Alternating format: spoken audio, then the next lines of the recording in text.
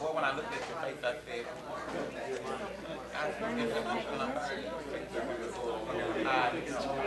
Hello, lovely Leah. No, I know. I said I never come to these. Good, good. You too, I saw dear. your Aunt Pat call. Oh, that's right. That's right. I forgot. yes. I said to your Aunt Pat, what are you doing here? Why haven't you got here? She said, well, it's almost 4th of July. Yeah, I haven't seen anybody yet. I only see him on 4th of July. Started my own little farm. No, that can't. No. It had to have a number after. Wow, look at all this stuff. I thought this was going to be a little meeting. Hello there, how are you? Oh, I never come to these anymore. They used to have meetings.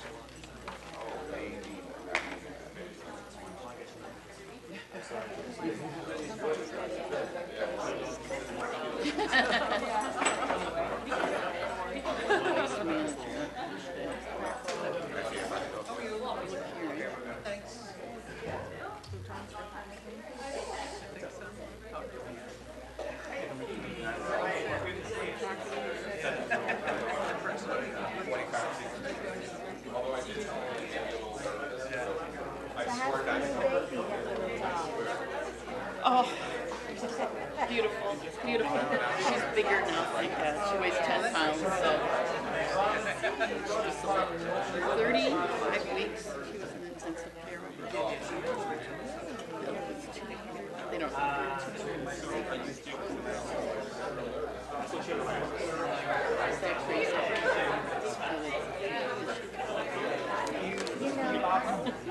Hi, David. How are you? Excuse me.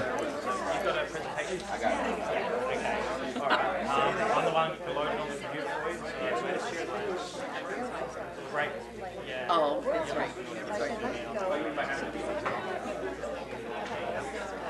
yeah. Okay, thanks. Oh, yeah. Spring break.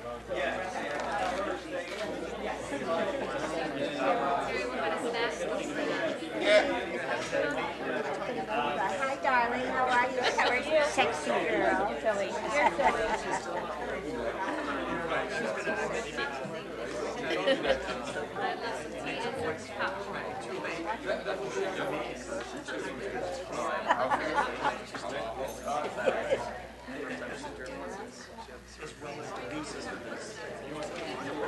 I can imagine. I know.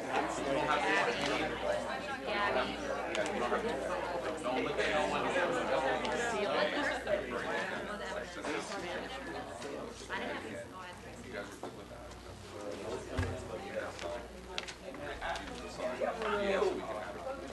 Plants that I was talking about. Sweet Smiles Project. Trying to get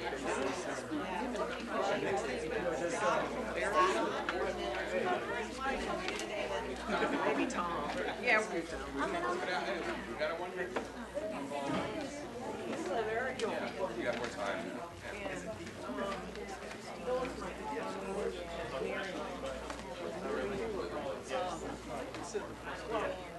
There, you can sit here. Or they can sit wherever they want. Right, enough to see the city.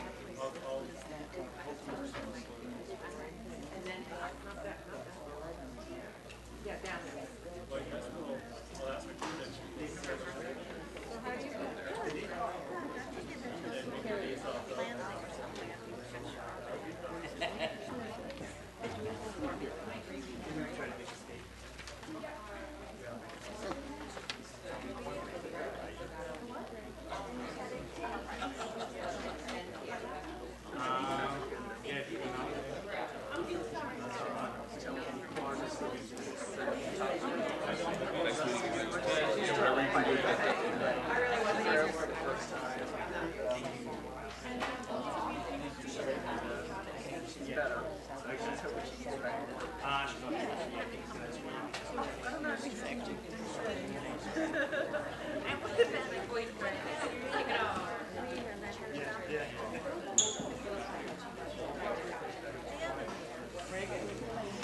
I know. So you can speak right after this. Is that after? Yes, I did. Yeah. I mean, I heard that she.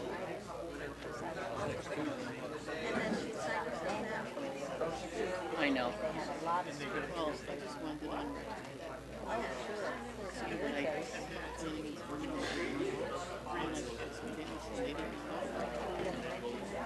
well, I don't know. Wait and see what they come in. What they come back at. But I have a gentleman right now who's in Israel. He's going out just to see my speaker. Do I need to talk about something that he's got to go on something else? But, from what I understand,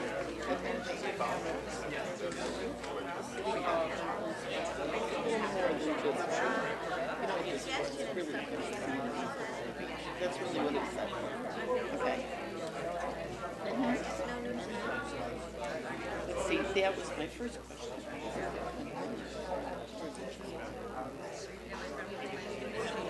said, no, it's all condos. Yeah.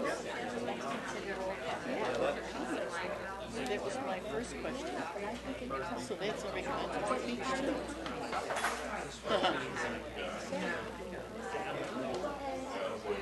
Their property, out there is property. For 6 months or less. No. No. That's my question. That's my question. Not me.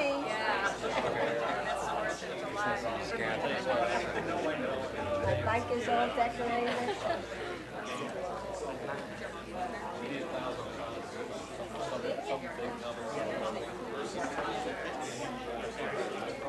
That's a lot.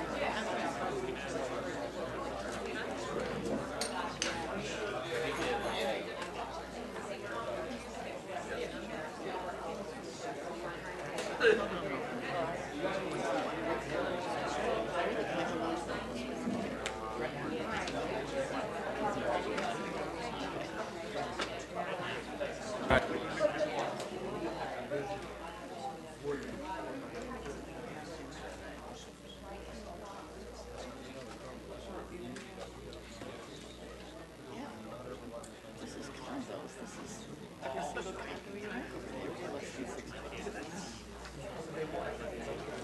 I don't know if anybody finds it.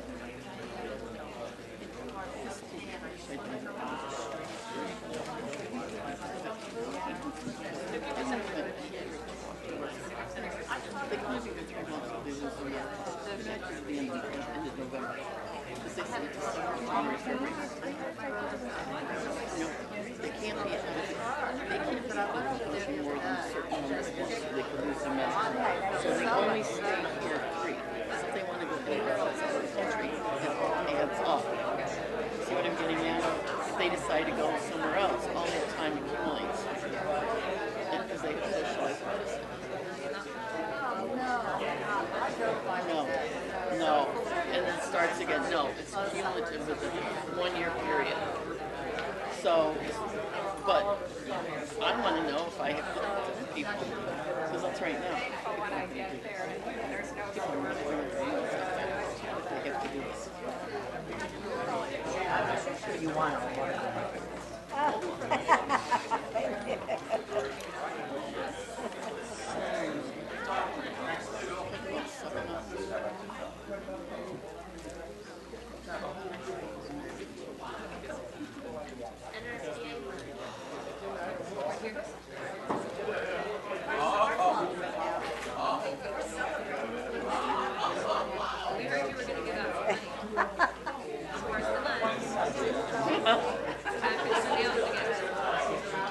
First of all,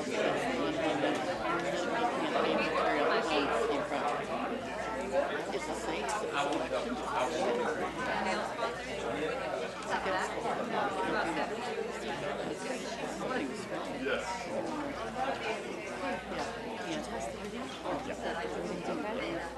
You found the right one, right? Was it the only one on there? Yeah, yeah. Do you want to come drop? Yeah, let me just, yeah, let me just take a look real quick, the name on it.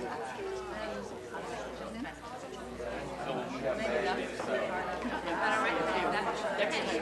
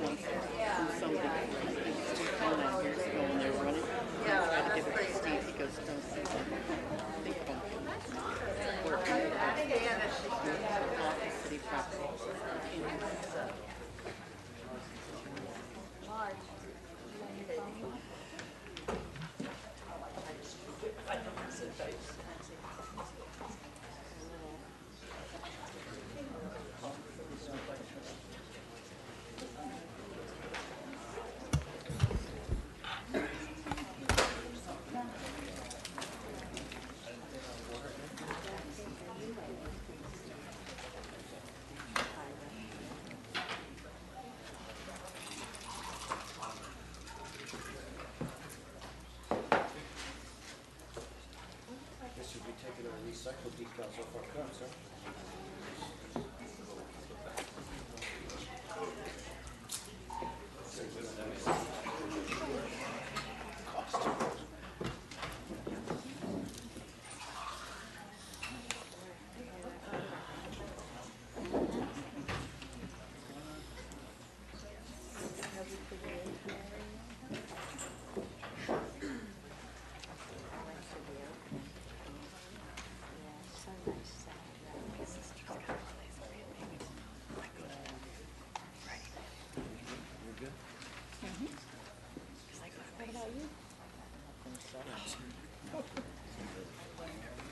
I'm so excited to get here.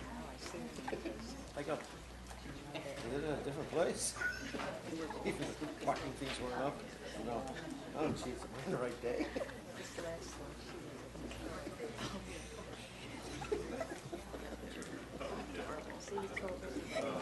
I'm like, great. No, I get it. I get it. I get it. Push bike. I'm like, somebody didn't get the memo. Where are the signs? Is it a good place? I'm like, jeez, I get confused. It's okay. It's old age stuff. You're entitled. You are entitled. You're entitled to forget, and yeah, I do it all the time. I just kind of like didn't want to relate, so I just put in my hand. Because Miller time is getting there when it starts, not early. Ladies and gentlemen, I'd like to start the regular City Commission meeting for July 2nd, 2018. Can we have roll call, please? Commissioner Drosky. Here. Commissioner Parnes. Here. Commissioner Miller. Here. Vice Mayor Battle. Here. Mayor Gantz. Here. Could everyone please stand for a moment of silence in our Pledge of Allegiance?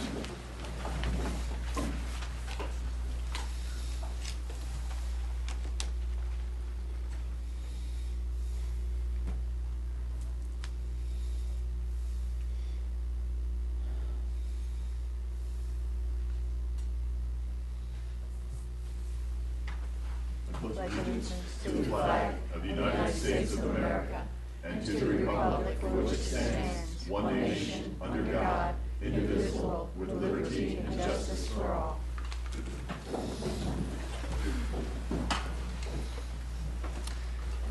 We have approval of the City Commission agenda for July 2nd, 2018, including the addendums. I'd like to make that a motion that we approve it with the addendum. We have a motion and a second. All in favor say aye. Aye. Those opposed, nay. Passes unanimously. Well, first up, this is for our Department of Parks and Rec. In recognition of National Park and Recreation Month, the City of Deerfield Beach is proud to recognize July as National Park and Recreation Month. National Park and Recreation Month is a time to promote the benefits of healthy, vibrant communities. It's time to recognize the importance of parks and recreation in establishing and maintaining quality of life and contributing to the physical, economic, and environmental well-being of our community. Deerfield Beach is celebrating the many health benefits of outdoor parks and recreation activities in honor of National Park and Recreation Month. National Park and Recreation Month highlights the important role local parks and recreation activities play in keeping our community strong and healthy. And during the month of July, we encourage people from all across the city of all ages to get active outdoors at one of our over 50 parks, our pristine beach, our tennis center, our aquatic complex, and our 4 community centers. So therefore, I, Bill Gans, as the mayor of the city of Deerfield Beach, in recognition thereof hereby proclaim July as National Parks and Recreation Month. And we have our staff here tonight. If they could all come up for a picture with the commission, we'd appreciate it. Thank you.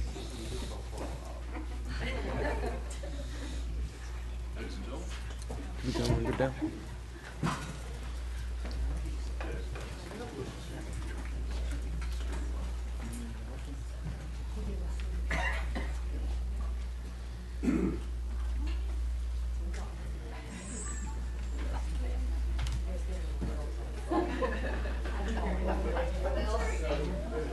I gotta go in front, I'm sorry.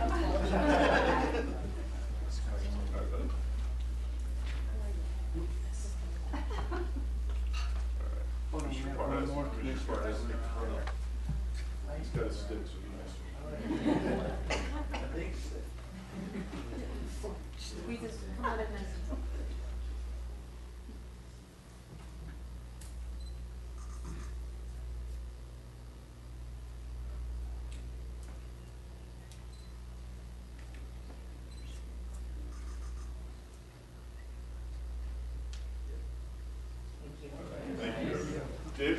Speak, please. Like we step to the mic. Sure. To the Mayor and Vice Mayor and the Honorable City Commission, thank you so much for this recognition. All the credit goes to these wonderful people in the back. Small portion of our staff who came out to just be a part of this recognition. They do it every day. They work very hard to impact the quality of life for the residents here in the city of Deerfield Beach. And we're proud to be able to serve you in that capacity. And we thank you so much for this recognition. Thank you. Thank you. We're very proud of you guys as well. Thank you so much for everything that you do for our city. So can we give them a hand? Yes, that would be very nice.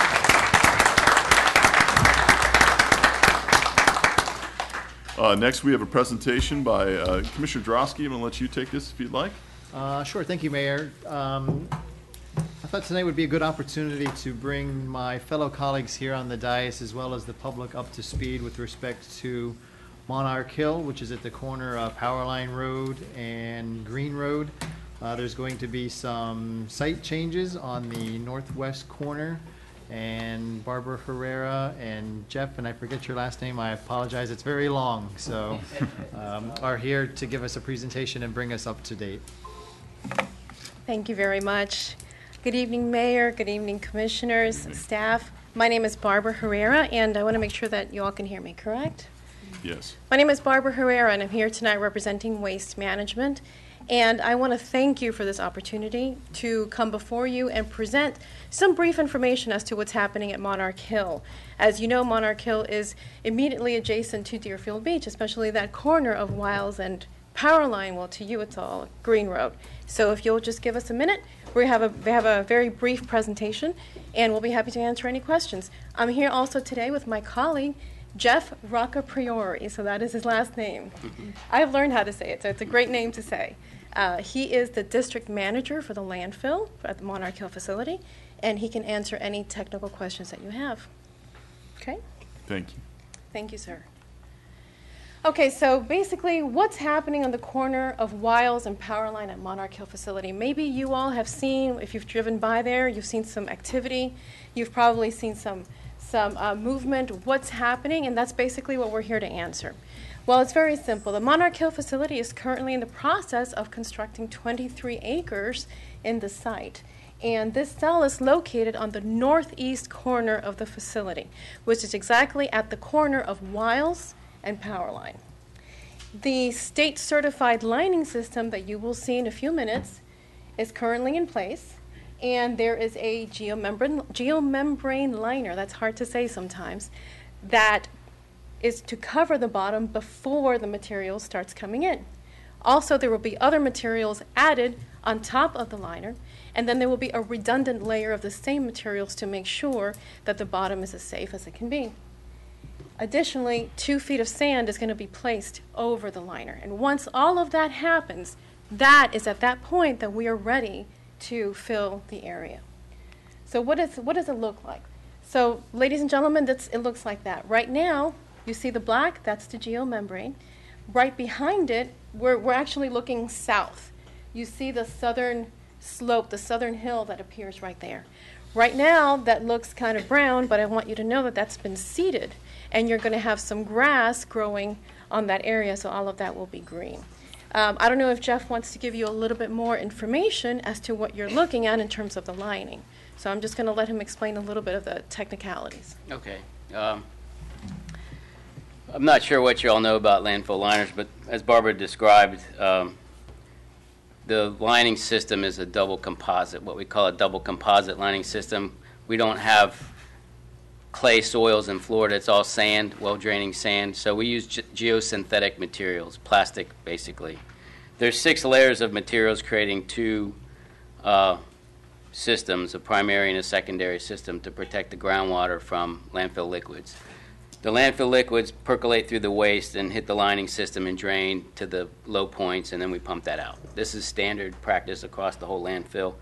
But the reason it's prevalent for you today is because of the location that we're going to be filling. This is a permitted area. It's been permitted for many years. We're just now getting to build it, construct it, and we're going to be filling this area in August, roughly. We get the system done. Also, what you're looking around, when you see the water area, that's a retention area, correct, Jeff? Correct. Okay.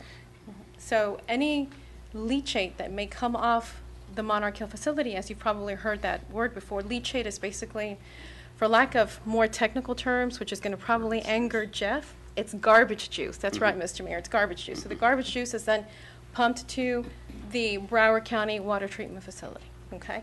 But what you're looking at right there is the retention pond. Surface water, rainwater. Rainwater, correct.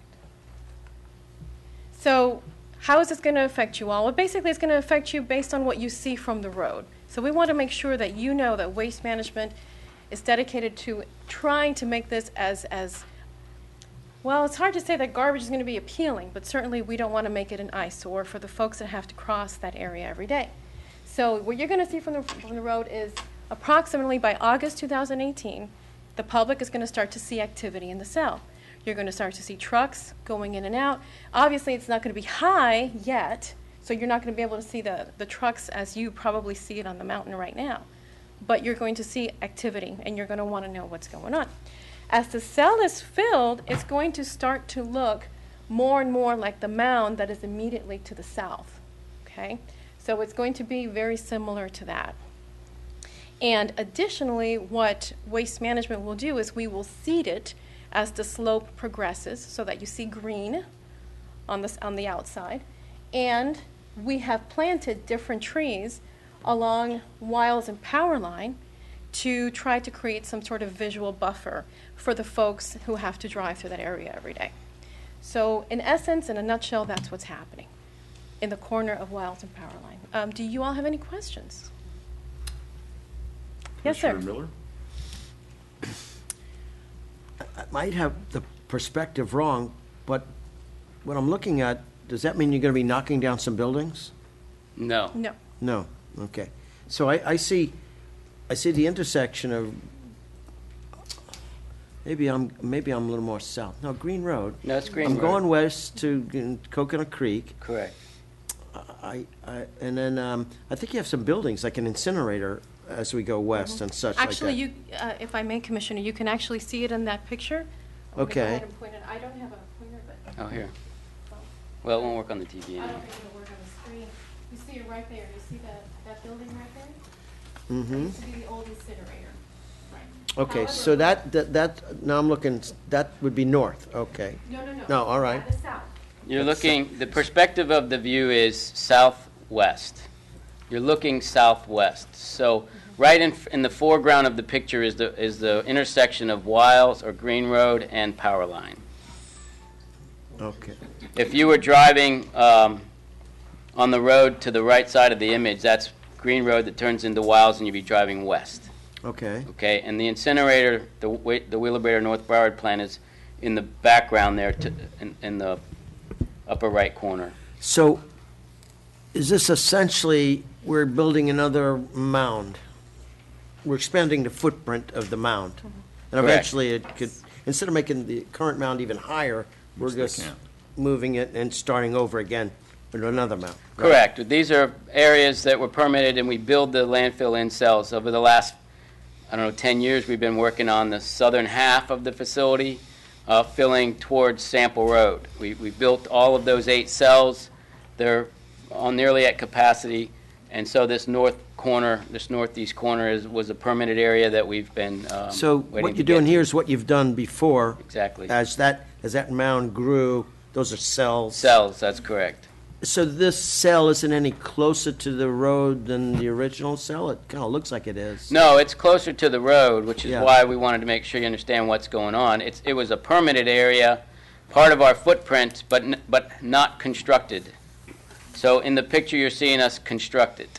Does this have a sort of a shelf life where it will get to capacity? I mean, Yes, the volume, what'll happen is what you see in the background, the original hill, the new slope will be right up against the, wish I can point to it, but where the black liner in this image is ending, right where the water kind of, in this picture everything's under construction. but you can see the stormwater retention area. Oh, yeah, I now And I right where realized the the water, I was stormwater thinking that ends. was where the fill was gonna be. That's water. That's water. Then the fill. Yes. That's right. It's like a moat around There's your a little new- more than 100-foot setback from the property line to the waste footprint. Okay, I think I had the wrong perspective. I thought at first the water was where the new No. mound was starting, but it's your moat around I call a moat. That's around fine. your new mound. That's a very apt description, absolutely. Yeah. Interesting. Commissioner Parnas? If that car, the blue car, is on Wiles Road, Yes, sir. Yes. then it would be on the southwest corner of Power Line, not the southeast. It would be on the, It is southwest. it would be west of power line, And south of. Wiles west of Road. power line and on the south side of the road. Wiles. Correct, Okay, where your mound is and where your main building is. correct. Okay, thank you. Thank you. Commissioner Miller, there was a building in that corner several years back that was destroyed. It was not the incinerator by any means. Well, there was multiple facilities. In the middle of that property between the power line and the incinerator, there was a junkyard there too at one time, an automotive salvage yard. And there was other things there. I do have a question for you. The increased smells that have been happening over the last week that are emanating from Monarch Hill, is that your regular release of gases there, or is there something else going on, or is this the construction part of that? I'm not aware of the odor you're referring to. The landfill does emit some odor periodically. We do as what we can to reduce the odor, to minimize the odor, but I don't think that we could ever be odor-free. We spend a lot of money each year in gas collection. Gas is what we have, where the odor is, what is odor, right? So we install infrastructure over $1 million a year in gas piping and part of this project is installing the piping we'll need for the filling of this area. Okay. And as we build, we install collectors into the waste mass to get the odor before it gets out into the air. Okay. And Mr. Mayor, if I may, sir, please pardon me, I was not aware that you were having here some odor issues. So what I'm going to do before I leave today is make sure that you all have my direct cell phone number, and certainly make sure that you have that ability to reach me should your residents reach you, because that's very important. I can certainly address your issues much quicker with Jeff if you do have an odor issue. And what we do is we basically go on site, or Jeff goes on site often, to see where's the odor coming from. Is it coming from us? Is it because one of our wells maybe is not working? Maybe our flares are down? And then we address the situation and we correct it immediately. Okay. So please know that you do have that direct line to myself. As it's not only my job, but it's my pleasure to do so. What Jeff was saying in terms of odor mitigation, we take that very seriously. This area here that will be filled will have wells that collect the gases. These are not wells that collect liquids, they collect gases. Jeff can certainly explain the engineering of it much better than I can, but those gases are then either burned by a flare, so they're destroyed, or they're captured for our gas to energy facility, which is in Monarch Hill. We also have horizontal collectors, which is again inside the actual structure of the mound as it is being created for the purpose of collecting odors and gases, collecting gases that cause the odors. So again, anywhere along the line, sir, if you or your community feels that it's not sufficient or feels that we can do better or something is happening, please just let us know. Consider this my phone call to you then, because Thank you. there is an issue right now. Absolutely. The other point is, during this construction with the dirt that's going to be, obviously dusted up there, there's been many complaints over the years that floats and emanates into the air and gets over into a lot of the residential neighborhood just directly to the north. What are you doing to screen this during this construction process? We're using water as the main source for dust control. We have water trucks, multiple water trucks on site. We control the roads that the trucks and the heavy equipment operate on by spraying the water, and of course vegetation. In this picture, what you see on the upper part of the slope there is ground yard waste. It's not exposed soil. It's ground yard waste that came in from the hurricane, and we spread it pretty much everywhere. On the south side it looks similar. but we will grass that so it'll have, be green, and it'll provide some protection from wind-blown dust. Primarily it's water, and on the stockpiles while we're doing construction, we've agreed to moisten the pile so that the surface doesn't get dusty. Perfect. Thank you. You're welcome. Any other questions of the commission? Commissioner Drosky? Can you, the permitted height for the hill is 215? 225, sir. 225, off by 10 feet, 225 feet. Can you But it ta- is currently approximately 215 feet above sea level. So can you talk about how long it will take this cell to reach that 225-foot mark? This cell, I would imagine it's got, what, approximately 5 years, correct? It's dependent on inbound volume, which we're currently reducing. I could say that for the next 5 years, this area will be in operation. It may go longer. It may go shorter if we get a bad storm and we have to put the debris in this landfill. We're trying to preserve the airspace, but things happen. Generally speaking, we'll be in the area for 5 years. And the operational life of the hill as a whole? About 17 years, as currently permitted. Yeah.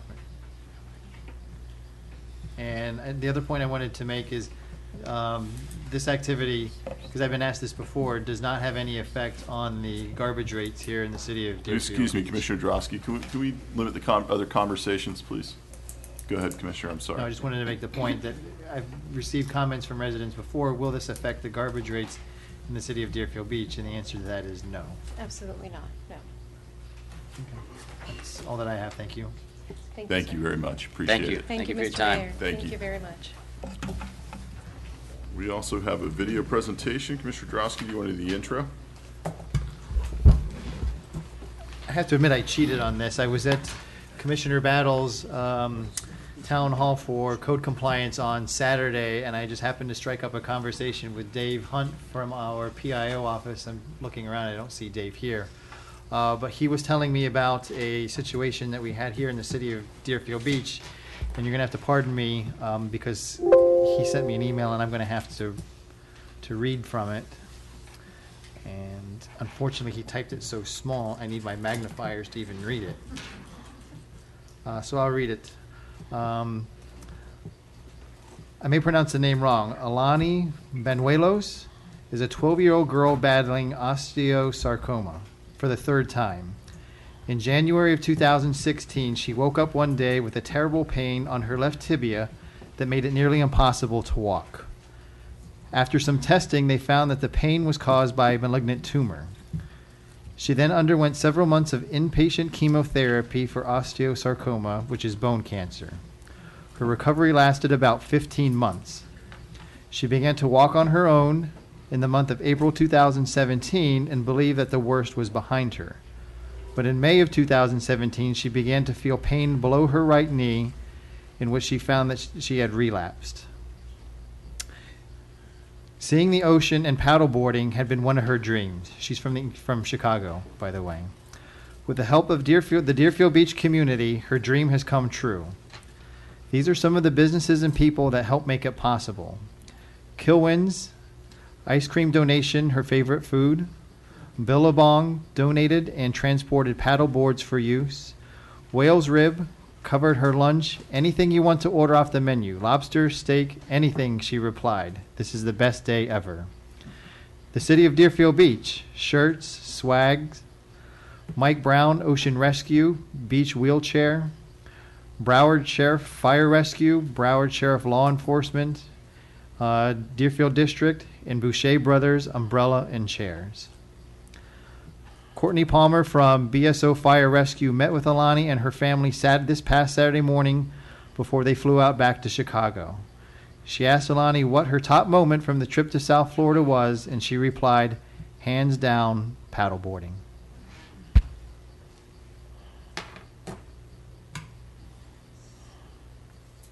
He was diagnosed in January of 2016 with osteosarcoma, which is bone cancer. She's gone through 5 rounds of chemotherapy, and it's metastasized up to her lungs. And they just are here trying to give her this moment of happiness and love. So wheel you in deep enough to kind of float, and then we'll go from there, right? Ready? Might be a little chilly, so a little bit cold.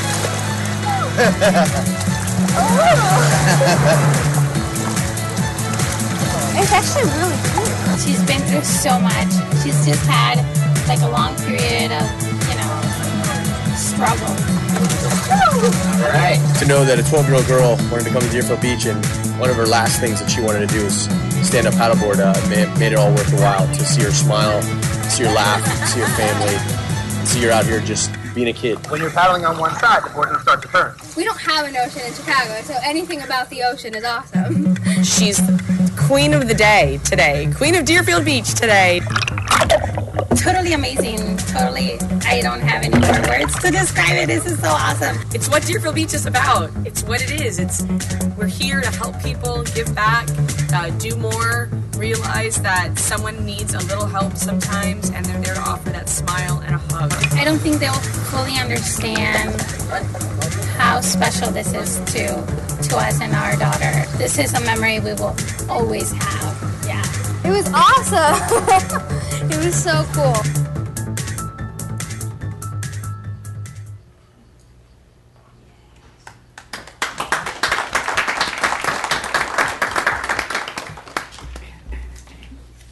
Thank you for that, Commissioner. We have our public hearings, Mr. Rodas. Yes, and an ordinance, item number 3, an ordinance of the City Commission of the City of Deerfield Beach, amending Chapter 78 Community Appearance Board of the City's Land Development Code, amending Section 78.1 for clarity in the board purpose, Section 78-2 by deleting obsolete definitions, amending Section 78-4 to modify approval processes, amending Section 78-6 to modify submittal requirements and create a special architecture district, minimum standards for building materials, signs, lighting, open space, parking lots, and landscaping, amending Section 78-8 to add certain projects that are exempt from the Community Appearance Board, providing for severability, conflict, codification. I would note that two corrections on page 7, really just dealing with the description. Section E1 on page 7, third line, after it says, but not including Federal Highway East, the word east should be stricken. E2, third line of that, the west of Federal Highway east to the Atlantic, so the word east should be added there. We have it, the correct version will be with the clerk, but those are just two descriptions legally. Otherwise, it's set for the second public hearing, which you may open. Thank you. City Manager? Thank you, Mayor Gans. Good evening, Mayor Gans, Vice Mayor Battle, City Commissioners, general public, and staff.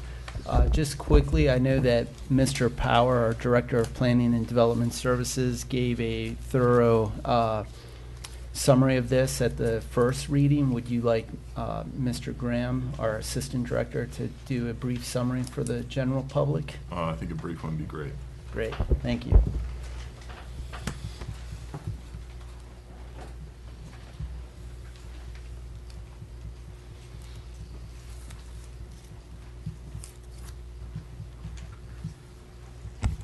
Good evening, Steve Graham, Assistant Director of Planning and Development Services. Unless you wish, I can give you the full PowerPoint presentation, but I think I'll just hit the key points that was discussed by Mr. Power at the last hearing. Staff has identified various changes within the code related to the Community Appearance Board and its review of development projects. The Community Appearance Board basically is responsible for the aesthetic appearance of developments within the city. The board also makes decisions with related to things such as building elevations, landscaping, signage, lighting issues, things like that. Among the proposed changes within the code are removing some old definitions that we felt were no longer applicable, changes to submittal requirements for projects and processing, so we're setting out exactly what we want to see applicants submitting, and we're providing them more certainty within the code so that we have it very clear and written in there as to what's required. One thing we're creating is 2 special architectural districts. The two districts are known as the Coastal Community District, which is that area that Mr. Morotis just mentioned, from the west side of Federal Highway east to the Atlantic Ocean, and then the second district called the Pioneer Grove Architectural District, extending roughly from the west side of those western properties on Federal Highway all the way through to 95. So one thing to reiterate there is that this is the Pioneer Grove Architectural District. It's the architectural theme. It's not the zoning and development regulations that we've set forth in the Pioneer Grove zoning district for the downtown. The properties will still retain their zoning regulations. These are the architectural requirements specifically for those districts. The intent of these two districts is to start to create some consistency and some themage coming in through new development of properties. We're specifying new language with regards to minimum standards for building materials, lighting, open space, parking lots and landscaping. Again, something that the Community Appearance Board has some measurable things to review projects against. And finally, clarification on certain projects that are exempt from Community Appearance Board review, such as painting of structures, single-family homes, things like that. So that's the brief summary of the code change. I'm happy to answer any questions if you do have them. Not at this moment. All right. Thank you. Commission comments before I open to the public? Not seeing anyone from the public here to comment on this item? Not seeing anybody come forward, we'll close it to the public then. I'd like to make a motion to approve. Second. We have a motion and a second. We have roll call, please. Commissioner Drosky? Yes? Commissioner Parnes? Yes. Commissioner Miller? Yes. Vice Mayor Battle? Yes. Mayor Gantz? Yes. Passes unanimously. Thank you. Item 4, a resolution of the city. Public comment. Well, first. Oh, I'm sorry. I do public comment.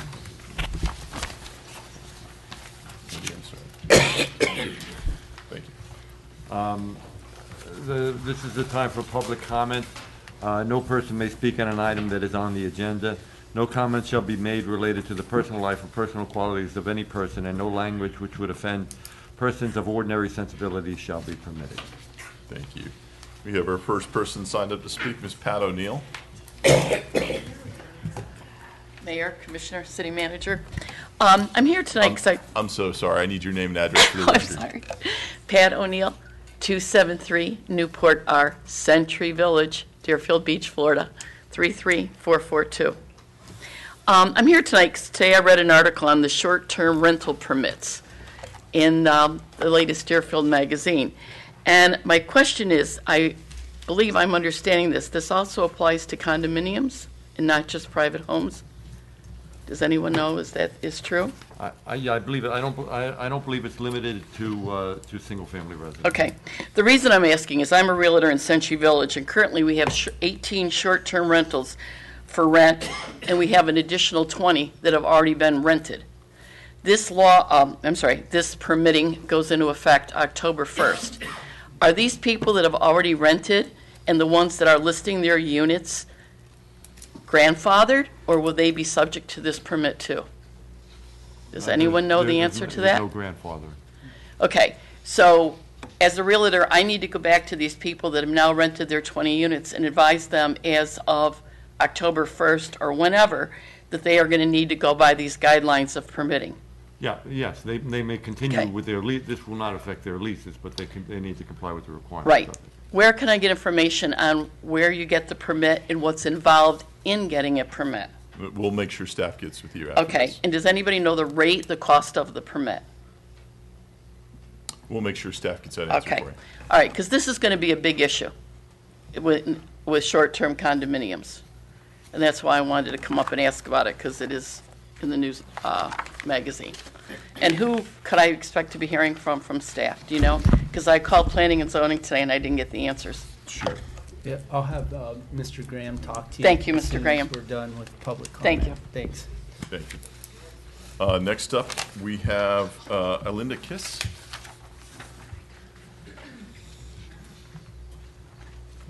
Hi.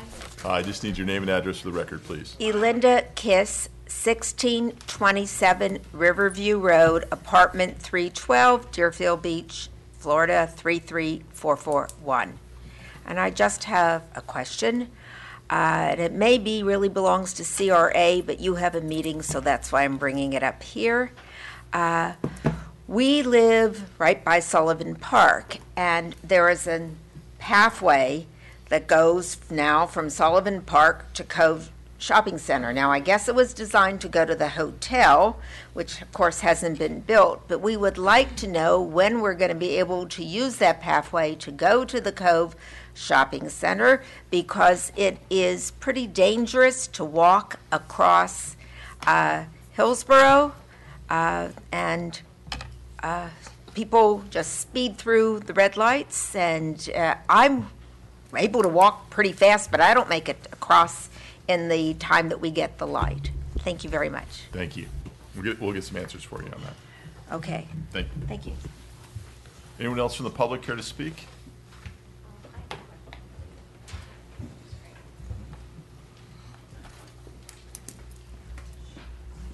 Mayor, Commissioners, my name is Joe Hines. I'm at 559 Northwest 47th Terrace. Back in April 14th of 2017, about 15 months ago, there was an ordinance presented to the Commission, but it was pulled, and there was no comment on why it was pulled. And when you bring it up, it says door-to-door solicitation and canvassing. It doesn't say anything about campaigning, but campaigning was I think should have been the focus of this ordinance. We have an election coming up in just a few months, 7.5 months from now, and a lot of these HOAs out here are, have no solicitation, don't let you in the property. They got gates and what have you, and they keep you out. And of course, this ordinance had all this background that city attorney put forth, Supreme Court rulings and what have you, which nullified all the blockage that had been put in place, and is still in place, and certainly in place in our city right now. I would hope that the city would bring this ordinance back up, pass it, and direct the city manager to send a letter out to all the HOAs inside our city limits, telling them that if any campaign person wants to approach their residents, that they need to give them permission to do so. Thank you very much. Thank you.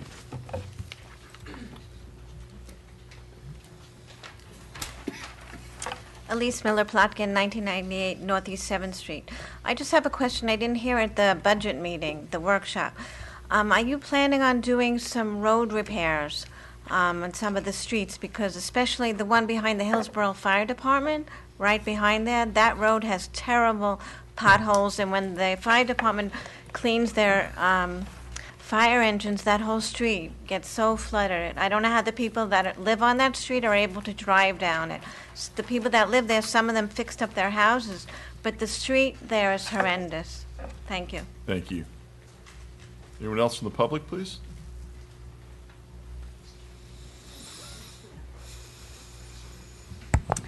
Emily Lilly, 800 South Ocean Boulevard, Deerfield Beach, 33441.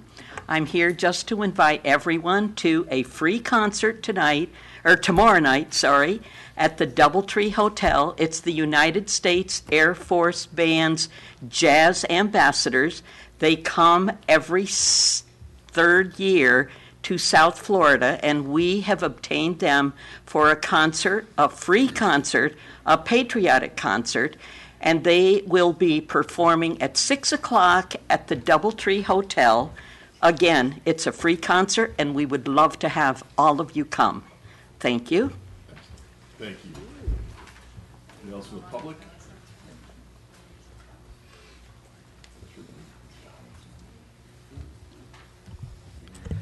Dan Hers, 330 Southeast 19th Avenue. An observation from the budget workshops was that most department heads said that their department increases for the coming fiscal year were the result of increased personnel and health costs. The annual increase in salary and benefits for just the top 20 highest paid Deerfield Beach employees now amounts to almost $300,000 annually. But the bigger problem that never seems to be addressed is the annual increases in health care spending. Last year's audited financial statements showed the largest variance to the budget was in insurance costs, over budget by $1.2 million, or 26%. The Human Resources Director at the same budget workshop said to expect another $1 million increase in insurance costs in fiscal 19. This problem is certainly not new. I looked back on the budget workshop meeting minutes from August of 14 and found the following. William Reed, risk analysis manager, said the risk management budget for fiscal 15 is $1.1 million higher than last year and is primarily due to increases in costs for health insurance claims. But while the healthcare expenses of the city keep spiraling upward, let's look at what the employees contribute from their pay for health care. For the last 4 years, the data is available, fiscal years 13 through 16. Employees paid $635,000, $639,000, $651,000, and $642,000. So in 4 years, all the employees of Deerfield Beach combined paid $7,000 more for health insurance. The pay and class study performed by Evergreen Solutions states on page 4-8, the city of Deerfield Beach paid 95% of the employee-only health insurance premium compared to 81.6% by its peers. When comparing the premium paid for by the city of Deerfield Beach for employee plus spouse and employee plus dependents, the city consistently paid a higher percentage of the premium for the PPO health plan than its peers. Then this year, the citizens also find out that the city was mistakenly subsidizing retiree health premiums for years by not requiring retirees who turned 65 to go on Medicare, but allowing them to remain on the city's far more generous insurance coverage. Who is minding the store here, commissioners? The citizens of Deerfield Beach depend on the commissioners to watch over our tax dollars and make sure checks and balances are in place to avoid mistakes like the one I just mentioned from happening. We hope this year the commissioners will ask the tough questions during the budget process to ensure that large increases in expense items like health care are not entirely borne on the backs of the taxpayers. I also was very happy that Marty Kyer was invited to address the Deerfield. Thank you very much. Mayor, is it possible to get an extra 1 minute? No, that's okay, not tonight. Thank you. Do we have anyone else from the public care to speak? Not seeing one, I'm going to close it to the public. Item number 4, a resolution of the City Commission of the City of Deerfield Beach, Florida, approving the award of ITB 2017-18/43 for painting and sealing services to Out Projects Corporation in an amount not to exceed $98,618.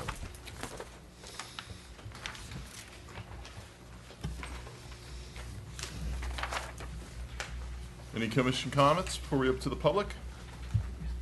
Not seeing any, I'm going to open item number 4 to the public. We have one gentleman to speak, Mr. Glenn Sullivan. Name and address for the record, please. Glenn Sullivan, 2377 Deer Creek Trail, Deerfield Beach, Florida. I note that some of this painting work is going to be done at the water plant, and I'm just curious as to what security measures you've added to that contract, since we've been told in the past that the water plant's off limits to citizens, so I would assume that there would be special security concerns that should be in that contract. Thank you. Anyone else from the public? Not seeing one, I'm going to close it to the public. Commission comments. City Manager, do you want to address that? Yes, as always, we certainly take the security at the water plants very seriously, and we do coordinate with the U.S. Department of Homeland Security, and we see no issues with this project or with any of the other contractual projects that we have performed at these facilities. Thank you. Thank you very much. Commission comments? I'd like to make a motion to approve. We have a motion. Do we have a second? Second. We have a motion and a second. Roll call, please. Commissioner Drosky? Yes. Commissioner Parnes? Yes. Commissioner Miller? Yes. Vice Mayor Battle? Yes. Mayor Gantz? Yes. Item 5 is a resolution of the City Commission of the City of Deerfield Beach, Florida, approving a second amendments to the real property purchase and sale agreements with BHP Community Land Trust, Inc., DBA, South Florida Community Land Trust, Inc., for the purpose of developing affordable housing, providing for execution, severability, and providing for an effective date. This is yet another extension on that agreement. We have been told by the South Florida Community Land Trust, and I think we've confirmed that they do have building permits that have been submitted and are waiting for approval. They have not been approved, but this is another extension. I can just tell you from a legal standpoint, I reviewed it with with staff, and while we're not happy to be at this position, not happy at all, we believe that this extension is necessary. Because frankly, because all the other alternatives were deemed unacceptable and will be more costly to the city. So we are recommending this. We had a good meeting with the South Florida Community Land Trust, Inc. We've attempted to put very specific time guidelines with liquidated damages and a $15,000 letter of credit to secure some of the liquidated damages. Obviously, the main goal is to get some housing built that is affordable. We believe that approving this Second Amendment is the quickest way, the most efficacious way, I would say, to do so. While the rest of you look up efficacious, anyone have any comments or questions? We have one. Vice Mayor Powell? Just very quickly, Mr.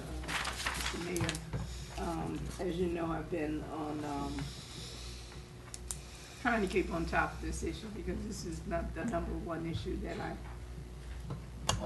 this is the number one issue that I'm faced with basically in District 2 is affordable housing. And we've had this contract out. This is, like the attorney said, this is another extension. I met with them, even some folks from their board, and they have assured me that this would be the last extension, 14 months. And even prior to 14 months, I expect to see something out of the ground. I am saying this, and I've told them this, if we can't get these houses built within the next 14 months, there will be no other extensions. I don't think it's fair to the citizens, and I don't think it's fair to us to just keep giving them extension after extension. Thank you. Thank you. Since item number 6 is, I believe, tied in directly with this, can we also have a reading for item number 6 and with the commission's permission? Sure. To include these all together, is that all right? And then we have one person from the public to speak on 5 and 6. We'll give you 3 minutes for both of them if you'd like. Give a total of 6 minutes. A resolution of the City Commission of the City of Deerfield Beach certifying pursuant to Section 220.183.3 Florida statutes that BHP Community Land Trust, Inc., DBA, the South Florida Community Land Trust, Deerfield Beach Single Family Home Ownership Initiative Affordable Housing Project is consistent with local plans and regulations. Okay. Mr. Sullivan, you want to come up? Name and address for the record again, please. Glenn Sullivan, 2377 Deer Creek Trail, Deerfield Beach. So I haven't done a lot of research into other nonprofits, or even if the city should have just sold the land to a developer and requested that they do not charge for the land.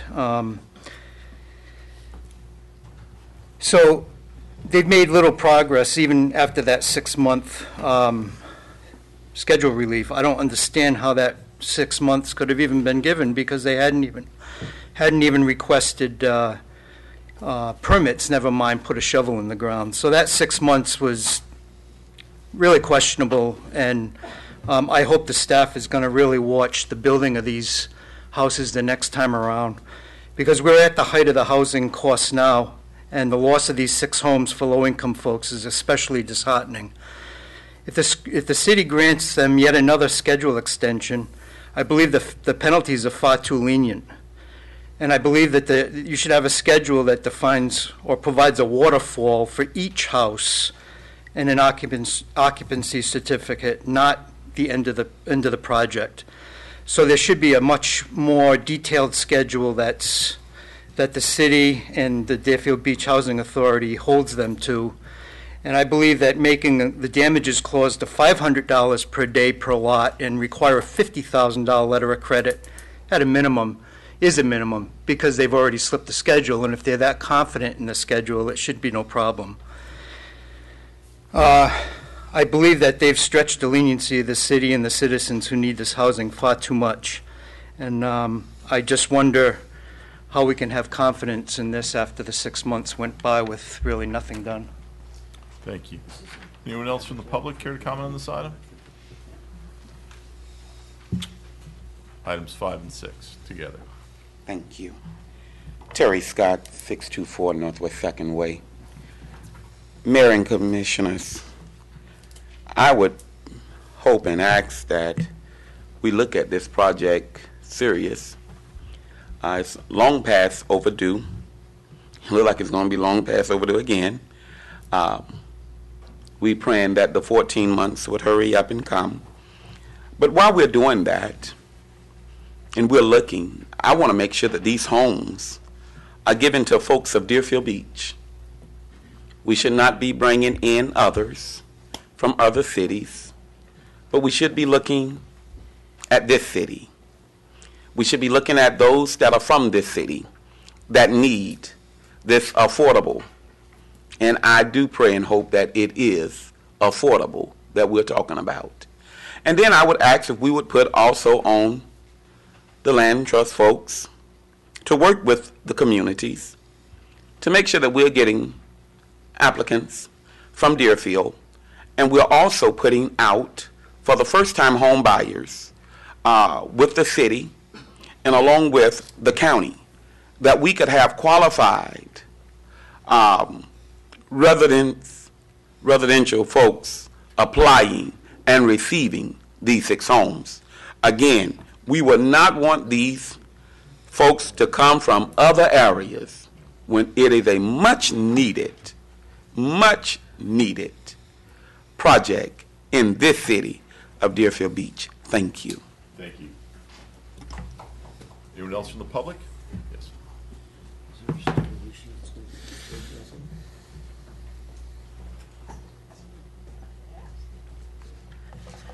Mandy Bartle with the South Florida Community Land Trust. I thank you, Mayor, Vice Mayor, and Commissioners for the opportunity to be here today. Like you, we are committed to providing and preserving quality, sustainable, affordable housing, and we are committed to building these 6 homes within the community. We're very excited about the opportunity to work with the City of Deerfield Beach. We think that these homes in particular will provide a lot of opportunity for our residents to work and live where near jobs and transit and amenities and services, including the Boys and Girls Club. And we think we can have an impact in this neighborhood in particular, who we know this neighborhood has high rental rates, low incomes, and we think that we can spark redevelopment for people living in the neighborhood at prices that they can afford. So we value the city's partnership. We've also worked to get other partners to the table, including Broward County. We've received 2 years of funding from Broward County that we would like to commit to the city for this project. We've been working with other housing counseling agencies and the Deerfield Beach Housing Authority, who's been a valued partner from the start. And we believe by working with them, we can try and target some of their clients and do some targeted efforts and education efforts there.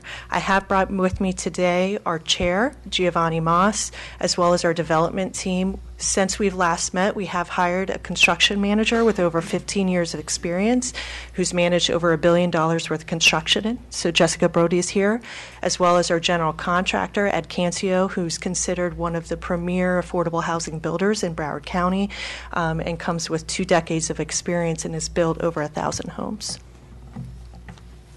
Thank you. Commissioners, or anyone else from the public care to speak? We may bring you back up, ma'am, if that's all right. Anyone else from the public? Not seeing anyone to close it to the public. Commission comments? Commissioner Drosky? I mean, this is what should be a simple issue that is now made very difficult, because we have the admirable goal of public housing, affordable housing here in the city of Deerfield Beach that's been mucked up by the applicant. These lots, 6 lots, closed in November 2015 and August 2016. And the initial time period to do the construction was 24 months, which expired in November 2017, and nothing was done. They came back and asked for a 6-month extension to May 2017, shortly after I was elected, and still nothing was done.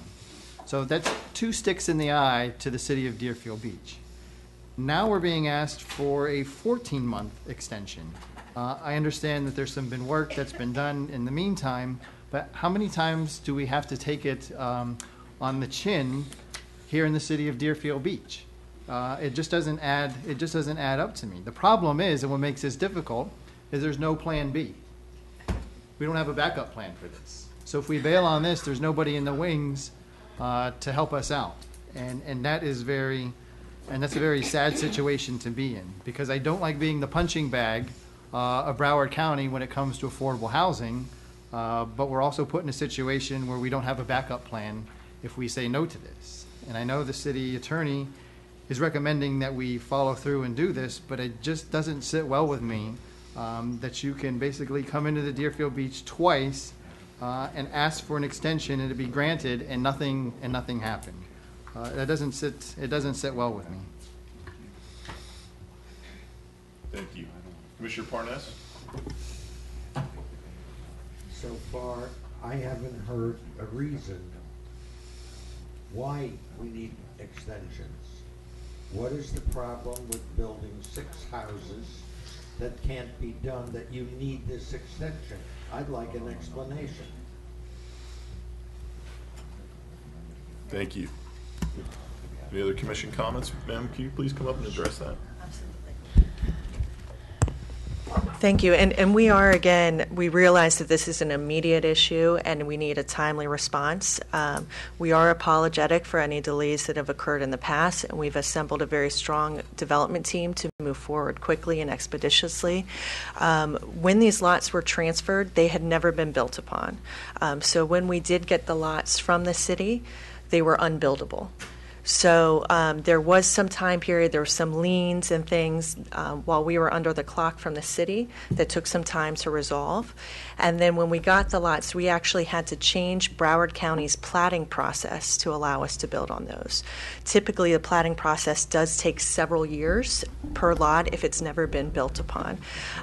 We were, for the first time ever, got them to change, so it's a precedent going forward for any other affordable housing development, so this would not be a problem for any of our predecessors anywhere in the county. We have been working in the meantime. We did do 2 community charrettes. These projects, the designs, have received 3 architectural awards from the American Institute of Architects, both from the local chapters and from the state. We have submitted building permits. We did a public bid for a qualified general contractor, and we went back and revalue engineered the project, and that did take some time on our ends because construction costs had risen. And in an effort to keep these affordable, we did go back to the drawing table while we were working with the city staff during permitting. So we have submitted for permits several months ago. We believe they are at the finish line to pick them up, and we are prepared with our team to move forward quickly to get this off the ground and hopefully schedule a groundbreaking with the city going forward. Thank you. I have a question for you. Will these homes be limited to Deerfield Beach residents, or will they be, is the process they would have to be open to everyone, including outside of Deerfield Beach? So the process is they do have to be open. We do have Broward County funding. However, we've made commitments to try and prioritize for city residents. That is part of the reason we're eager to partner with the Deerfield Beach Housing Authority. We expect to do a big public outreach campaign, do education within the city. We've talked with city staff about doing flyers and disseminating information to the public within the city. So we believe by doing those things, we can have a priority and for the city of Deerfield Beach residents. Okay. My other question is, these homes, will they fall under, for Broward Next and for the Broward County, based on what Broward County qualifies them for, will these be considered low units, or are they low units? So we are targeting households that earn below 80% of the area median So income. that would qualify into low.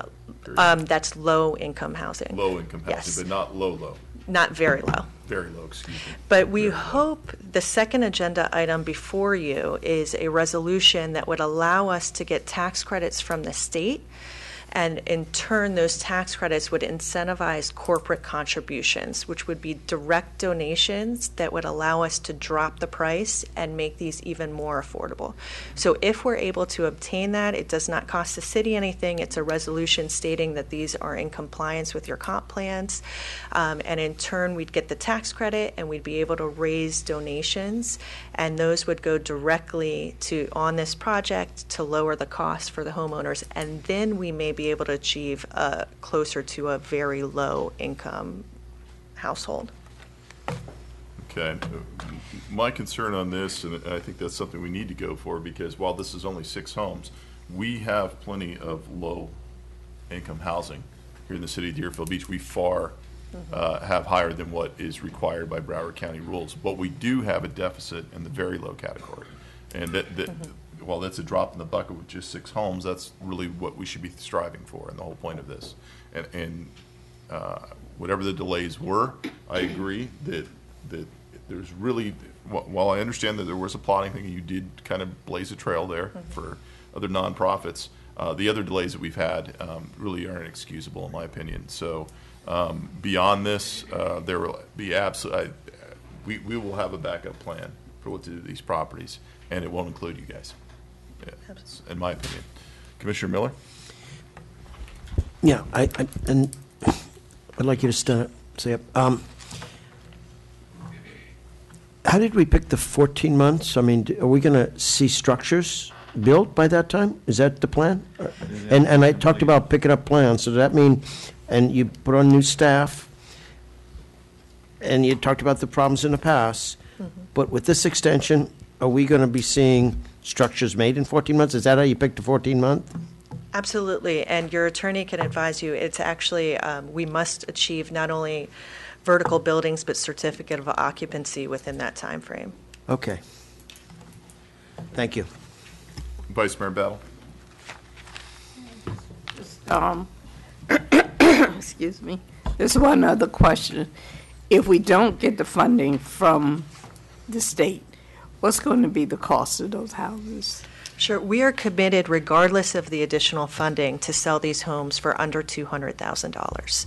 That is well below the median price in the county, and well below some of the other affordable housing being built by other nonprofits throughout the county. I do realize that might not be low enough. It does not hit the very low households, which is why we're going to continue to fundraise, seek donations, and this tax credit gives us an extra incentive to offer corporations to give us additional dollars. We have already received 2 years' worth of funding from Broward County's Housing and Community Redevelopment Division. It was a competitive award to the organization, and we are committed to bringing those funds directly to the city of Deerfield Beach for this project in particular. There's one other question. What does $200,000 equate to per month? Sure. So roughly, most of the houses here, if you think about it just in rough estimates, most people are paying about $500 a month in taxes and insurance. So that's your first $500 payment. Then for about every $100,000 of mortgage that you have, that's another $500 a month payment. So roughly a $200,000 house would be the equivalent of $1,500 a month. If there's additional down payment assistance from the city, we can drop that cost. If we get additional contributions from the community contributions tax credit, we can drop that cost. And in a best case scenario, if we get both of those, we believe we could drop the cost of the houses down to $750 a month. We have not secured those funding yet, so that's why I can't commit to that amount, but I can commit to selling these homes for under $200,000. Okay, thank you. Any other commission comments? We're going to look for a motion here for 5 and 6. I make a motion that we approve with all the... We have a motion and a second from Commissioner Parnas for 5 and 6. We have roll call, please. Commissioner Drosky? No. Commissioner Parnas? Yes. Commissioner Miller? Yes. Vice Mayor Battle? Yes. Mayor Gantz? Yes. I guess A1 is part of this too, is it not? And before we get to that, I just want to let those of you who ask questions during the public portion to be heard. We will get to your questions here as soon as we get through this part, these next few items. We'll do the A1 at the end. Number 7? Well, we did 5 and 6. Now we are on item number 7, a resolution of the City Commission of the City of Deerfield Beach authorizing the city to file a long-range erosion control funding request with the Florida Department of Environmental Protection for projects to mitigate beach erosion in Deerfield Beach, supporting projects for which funding is requested, confirming the city's ability to serve as a local sponsor. City Manager. Thank you, Mayor Gans.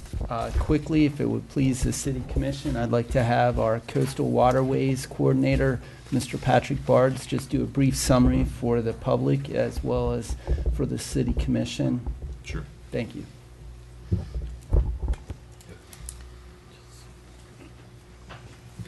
Good evening, everybody. Thank you for the opportunity to speak. Patrick Bardis, Coastal and Waterway Coordinator, Department of Sustainable Management.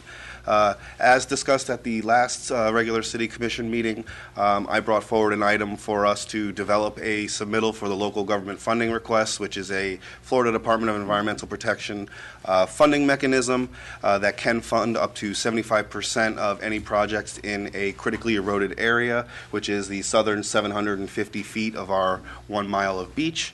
What this resolution in front of you is expressing is that whatever project that are identified from that request, which I will bring forward to the Commission for approval, are basically saying that the Commission will fund those projects. So obviously every project highlighted or identified would be brought forward for approval.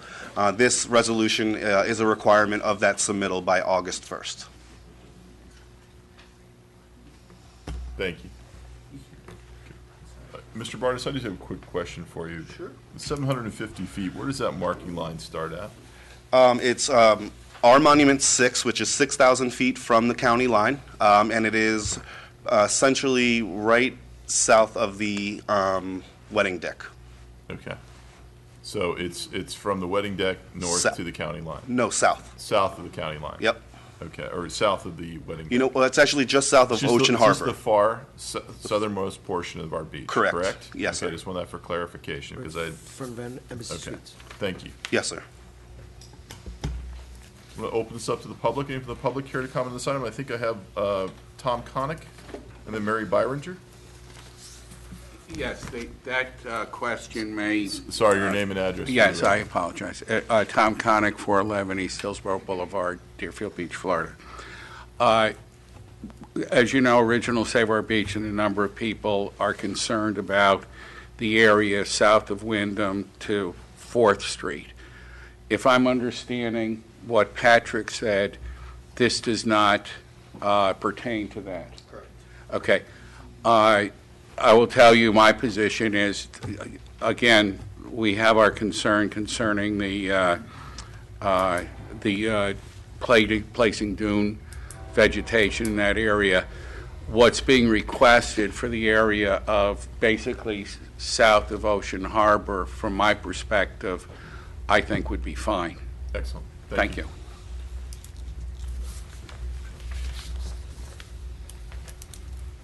Mary Byriger, 31 Oak Ridge C, Deerfield Beach, Florida, 33442. First of all, I'd like to thank each of you for your service to our community and to our country. Thank you very much. My concern has to do with obstructing the view, obstructing access of our main beach open area.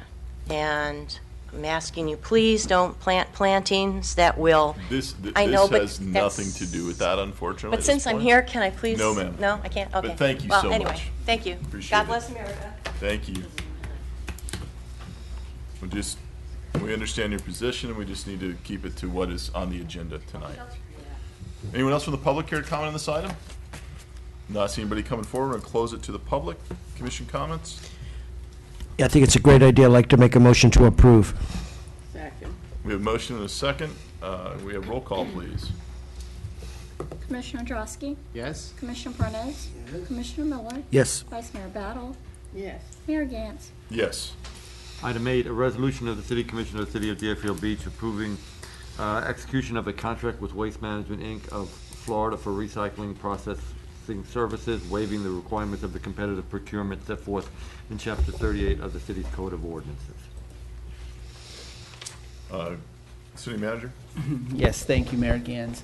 If it would please the City Commission, I can have both our Assistant City Attorney and then Ilio Lorenzo from Sustainable Management speak on this item. And this is the item at the last City Commission meeting that Mr. Gressick, Director of Sustainable Management, did a presentation about. Thank you. Good evening, Mayor, Vice Mayor, Commission. Anthony Soroka, Assistant City Attorney. We did speak about this item, I believe, at the last meeting. This is a follow-up. We tried to renew the existing recycling agreement with Sun Bergeron. We got a denial on that one. This was really the only option left unless you wanted to dispose of your recycling as trash. So it's not as good of a deal as you currently had. There's no way to slice it other than to say that. But the best thing I can tell you is we have a 4-month out.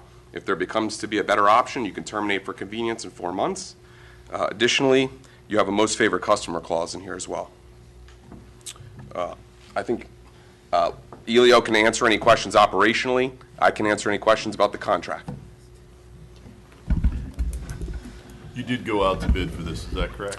Yeah, the city went out to bid, let's see, about 6 months ago. We went out to bid for both solid waste and recycling, and we got no bids for recycling. And then Coral Springs. Coral Springs went out to bid, I believe, twice and got no bids for recycling. You're not the only city in this position. Every city's struggling with recycling right now, and this just happens to be the best option that staff is recommending, aside from disposing this garbage. City Manager. Yes, thank you. And also, for members of the public that were not at the last meeting, this is not a state of Florida issue. This is happening across the country as a result of the issues with the China tariffs, as well as about a year and a half ago, they decided not to take recycling from the United States anymore. So even cities such as Portland, Oregon, which are considered to be very progressive, have stopped recycling certain items. Thank you. Yeah, and I should mention, we have it as a waiver in here as an abundance of caution. We did bid it out. We just didn't get any bids, but because there was a lapse in time between when we bid it out and you're seeing it, we did put it as a waiver, just to be conservative under our code. Just to make it clear, our options are basically throw our recyclables away into the landfill or take this deal. You can dispose. Or let them pile up in our one of our yards here. If you can deal with all the calls that you'd be getting as a result of letting it pile it up, yeah, I guess you could say that's an option. But yes, I didn't say whose yard, but fair enough. Yes, you can dispose it as garbage at $41 and change a ton. You can take it to Waste Management for recycling. The only other option you may hear other cities say is, oh, well, we're taking it to the Wheelabrator plant. We did flesh that out with staff. Wheelabrators, the distance makes it uneconomical for you and inefficient. So if you hear other cities say, oh, we got a Wheelabrator option, it's because they're probably in the central or the south part of the county. So that's feasible for them. It's not feasible for you. Okay. City Manager, one more time. Yes, thank you. Just quickly, we did look at all the short-term alternatives, whether it was taking it to the incinerator, but as we indicated at last week's budget workshop, over the next year, we are going to plan on bringing forward some recommendations to the City Commission about how to handle this long-term. So we look at this contract as very short-term. Thank you. Thank you. Anyone from the commission have any comments? Yeah, I have a question. All right, let's use the light system, guys. I Commissioner did. Parnas? Okay. Let us suppose for a moment we suspend collecting recyclables. How much money will the city save? About $1 million a year? 800,000? What? Elio can give you the precise number. Okay. But you're still going to pay to dispose of it as solid waste. Understood. Right. So I don't know that there's going to be any savings per se. It may actually cost you a little bit more, depending on what the recycling market, the average market value of the recycling market on any given day. It fluctuates. So what we get in recycling revenue or what we pay them to recycle, what we pay Waste Management to recycle will fluctuate from month to month. But to dispose of it as garbage, it's what, $41 and Yes, but if we suspend the pickup of all of recycling and we ask you not to recycle and you put it in the garbage, it would eliminate routes. So we're looking at about 4 routes. It's an average of net savings of $800,000 a month because you won't use a recycling route. You will get rid of the truck. $100,000 a year. I apologize. Excuse me. $800,000 a year. Yes. Okay. It'll eliminate basically 4 routes with employees and all the operational costs associated with it. Okay. So the question comes down, do we want to spend $800,000 extra or not? Economically. And we don't know for how long Waste Management will receive recyclables. Yes. I have another question for that. How much will it cost us if the recyclable materials are contaminated? Let's add that in. So that's a good question, Commissioner Parnas. There's a contamination fee within the agreement. Above 10%, basically the way I understand it is you get the first 10% contamination for, I guess they would say for free. It's not really a great term, but you don't get charged for the first 10% of contamination, but above that you do get charged. It's sort of a complicated formula that they have in the agreement, but basically what happens is all your various recyclable materials, there's percentages for each one of those as part of the waste stream, and those numbers get added up. Like let's say plastic is going for $20 a ton and it's 10% of the stream, that's $2. Those all get added up and then your contamination gets subtracted at the end from what you would normally get in terms of revenue based on how contaminated it is. The other night, the opinion from Sustainable Management was that the industry is dying. It's pretty low right now, and it doesn't look like it's going to pick up in the future. I don't see Waste Management dropping its prices if they're the only ball game in town. I can foresee this costing us $1.5 million down the road to $2 million a year to be Mr. Nice Guy rather than dumping it, especially since we have a problem with citizens who love contaminating recyclables so that it can't be used and we get charged for it. I have a hard time digesting spending that kind of money. Thank you. Commissioner Drosky and then Vice Mayor Battle. Commissioner Parnas actually brought up a lot of good points in a couple of short sentences there that I would love to elaborate on, just not at this particular moment, but I probably will after the public portion comment. What I'd like to get out of staff right now is what are the processing fees we pay now versus what are the processing fees that we would pay under the new contract? So the processing fee you pay under your existing Sun Bergeron contract, it was a $50 processing fee adjusted for CPI, so I think it's at about $51 and, what is it, 51 even? $51 is the current processing Actually, fee. Mr. Lorenzo can answer these Yeah, questions. I mean, under the current contract, the one that's expiring was $51 we're paying right now. The net increase under the new contract is $45. But under the old contract, there was also a floor, meaning that, you know, if you got the 0 on the AMV returns, on your average market value for the commodities, you didn't pay disposal. But under this contract, there is no floor. So that's where the difference comes in. You would pay the difference. So if right now there's a $45 difference on the processing, but if the AMV is negative because the market value is not up to par, then you can pay it higher than that. And right now I don't know the exact number because we haven't entered this contract yet, and we're just going based on the proposal. Okay. Can I continue, Mr. Mayor? Yes. Because I don't think it was clear. I understood what you said, but it's $51 now, but you said plus 45. So it's not $45, it's 51 plus 45, which is 96. Correct, I apologize. It's 96 overall. So, and the AMV, which is the adjusted mark value, I mean, that is declining every every day. I mean, we used to get, what, $50 a ton for our recyclables, and now that is diminishing to the point where the AMV could potentially be zero, because what's happening is, in some of the backup materials that that we have in my own independent research, is, for example, glass. There is no market for glass. Glass is a zero, if not negative, number, and glass contaminates the existing recycling that they have. It breaks, and it contaminates paper. It shreds the paper, which makes the paper worthless. So glass is a negative component in the AMV. And where all this is going is, do you take glass out of the equation? Do we say, okay, we'll recycle, but we won't recycle glass? Okay, I'm sorry, Bernie, I'm going to get into your points now.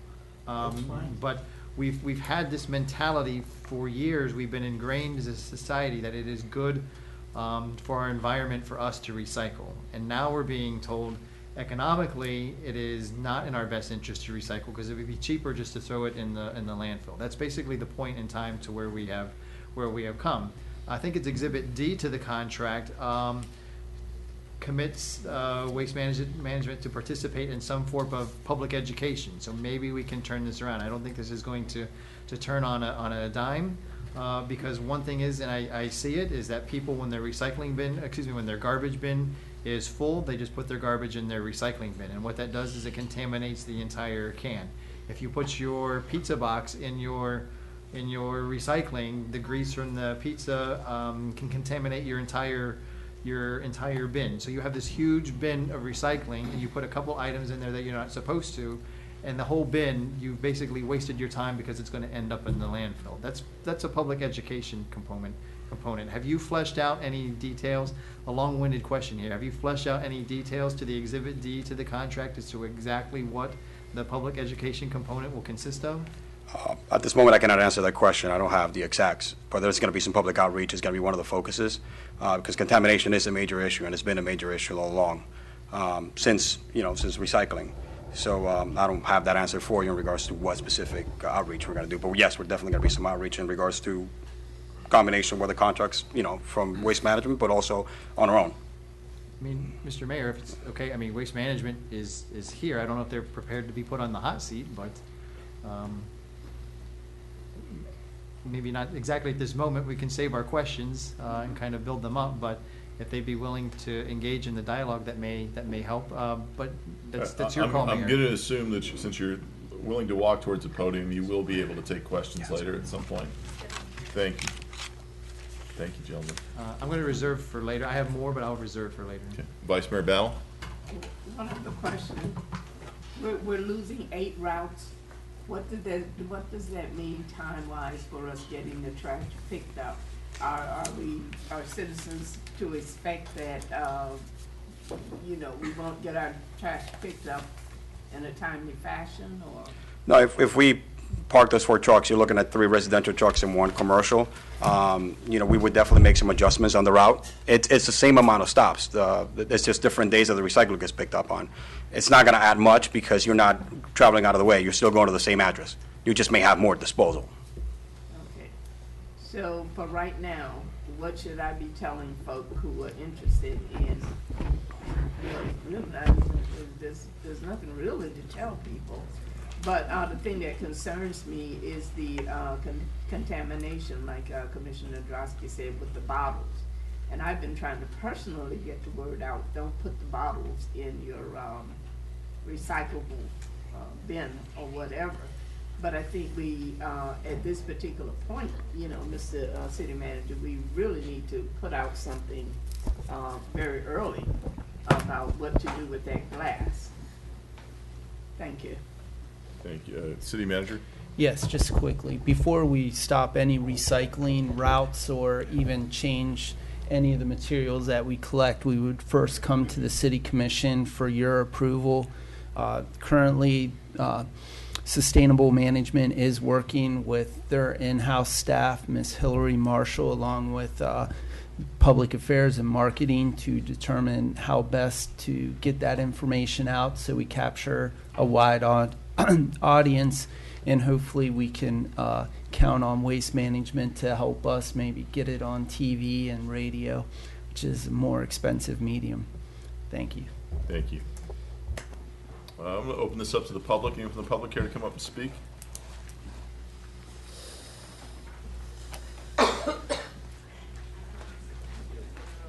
Elinda Kiss, 1627 Riverview Road, apartment 312, Deerfield Beach, Florida, 33441.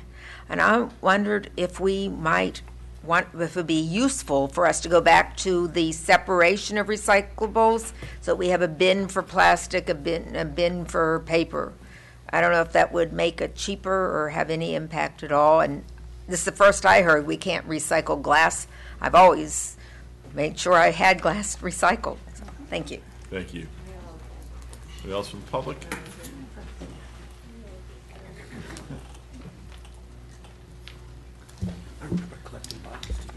Elise Miller Plotkin, 1998 Northeast 7th Street. I have a question. Should we do what New York City did at one time years ago, like give people 5 cents for every can that they returned, or plastics? They would put it in a machine and they would get money, because for all the plastic bottles and things, like we would have all the homeless and everybody cleaning the streets and collecting all the plastic. Or if if they were able to return all the cans, that could be brought somewhere so it could be recycled. But I agree. How is the public going to know that they have to separate all these items? That takes a lot of communication. Also, if there's any way that we can encourage our businesses to only sell certain products, or sell, only use paper products, that would help a lot also. But this is a major problem all over the world. Thank you. I'm going to let Mr. Hers come up in case anybody tries to jump ahead of him. I don't want to wear him out tonight. Dan Hers, 330 Southeast 19th Avenue.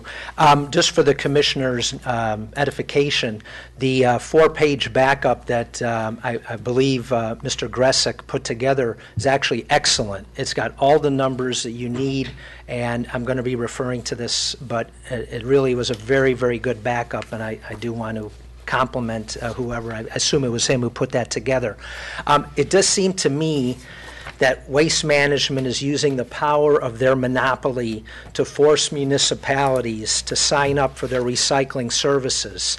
And I hope we in Deerfield Beach don't fall into this trap. The market forces that created this situation are here to stay for the foreseeable future. Instead of curtailing the recycling program, we should temporarily dump the recycled garbage with our regular garbage. The same garbage trucks that pick up our regular garbage could pick up the blue recycle cans. That way citizens will not get out of the habit until the market for recyclables improves. In the meantime, according to Mr. Gressick, we will save $800,000 minus the $300,000 added costs of disposing the 7,500 tons of recycled garbage. That $500,000 annual savings sounds like a far better alternative than succumbing to Waste Management's blackmail and paying them $400,000 annually. I'm sure we could also reassign the recycle workers so we would not have to lay off anyone. In the meantime, the city could educate citizens on what should be recycled to avoid contamination, and the city could even set up a drop-off center for people who still wish to recycle uncontaminated items. I want to read an article that appeared in today's FloridaBulldog.org. It's very short, and it explains what the city of Sunrise is doing, and I want to quote here.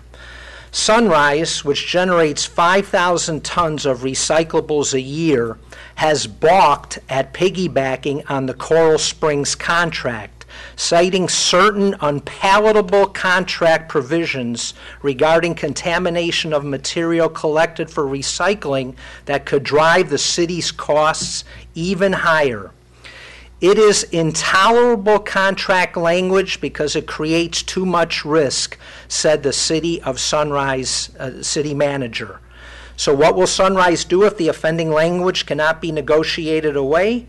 Recyclables that residents now set aside in separate bins will end up at the same place where its municipal solid waste and bulk trash will go as of Tuesday tomorrow. So, thank you. Thank you.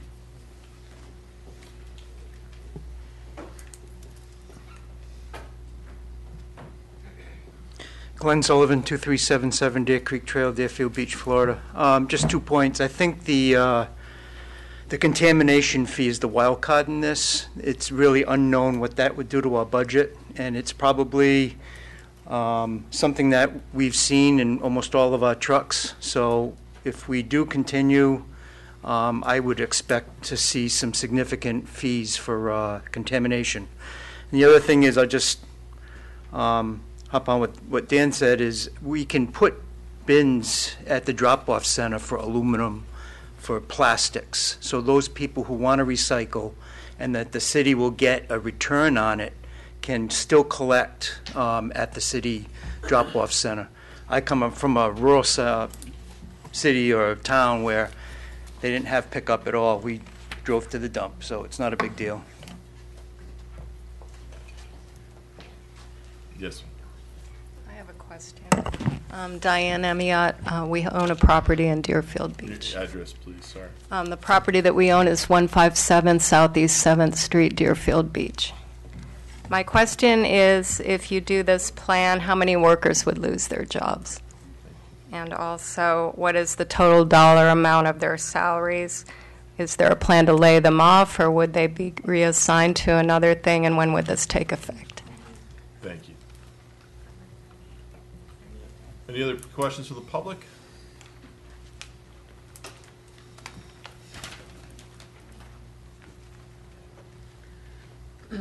Marge Hilton, 1101 Southeast 5th Court.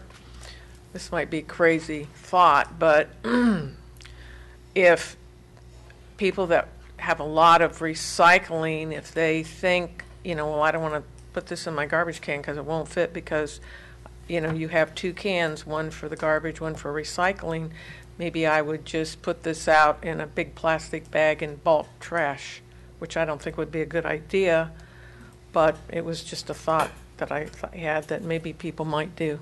Thank you. Thank you. Terry Scott, 624 Northwest 2nd Way. Mayor and City Commissioners, I would pray that we would see a way that we don't lay no one off, that no one goes jobless in this process. Whatever we can do, if it's drop-off, rerouting, no one lose their jobs. That's all I would ask, that we would please hold fast to every job that we can around the city of Deerfield Beach, that none of our employees right now lose any of their jobs, that they will not lose any of their benefits. Thank you. Thank you. Anyone else from the public? Not seeing anyone from the public, I'm going to close it to the public. City Manager, do you want to address some of the points that were made, or City? Yeah, I'll try to do it. First of all, we're not recommending tonight that we do any layoffs, and we're certainly not recommending tonight that we stop recycling routes. We have, the city attorney and I have met and talked with the city of Sunrise. Certainly every city is handling this differently, looking at our constituency and the popularity of recycling in this city. We did not want to bring that forward at this point. That's something that I don't think the city commission would want to just jump out there and say we're going to stop picking up recycling cold turkey. Again, we're going to be working as quickly as we possibly can to find an alternative solution to this. And I'm not sure what the other questions were off the top of my head. There was a point regarding the separation of recyclables. Yeah, again, that's something that we would come to the city commission, which probably hold some type of presentation, maybe not a standalone workshop, but something before this board before we even did that. One of the other points, there's some of the points that were made tonight is trying to encourage people to recycle. Well, that's the problem. Once we get people to start recycling, we've got no place to put it. And the cost of being able to take care of that has gone through the roof. And this is, in my opinion, a gluttonous monopoly that never should have been allowed. And I do have a question for Waste Management regarding that. In 2015, when you were going before the state, and the now infamous letter that was conveniently left out of discussions until it was put out recently, December 15 letter that listed a half dozen agreements or commitments by Waste Management. One of them was that Broward municipalities would be allowed to renew their 5-year single-stream recycling contracts when they expired on the same terms, conditions, and prices of the initial term. Why are you not honoring your word on that? Good evening, Mayor. Again, my name is Barbara Herrera. I am here tonight representing Waste Management, Inc. of Florida, address 2700 Wiles Road, Pompano Beach, Florida 33073. Mr. Mayor, that's actually a very good question because there is a very large amount of misinformation there. In 2015, Waste Management purchased the assets of Sun, which is part of the JV to which you all belong. The contract that we have for the JV to process the materials was part of a subcontract that was reviewed by the Attorney General and the Department of Justice. That contract does not allow us to raise prices for MSW, excuse me, pardon me, or for our C&D, construction and debris. However, the subcontract does have a provision that allows us to raise prices for recycling, depending on market values. That's why it was never rejected by the Department of Justice or the Attorney General's office. The letter specifically says that they will allow us to renew their 5-year single-stream recycling contract when they expired on the same terms, conditions, and prices as the initial terms. I don't know where the misinformation is, but that sounds pretty clear to me. That letter specifically addresses the MSW and the C&D portion, not the recycling. Not single-stream recycling. When it specifically says single-stream recycling contracts, it didn't say that?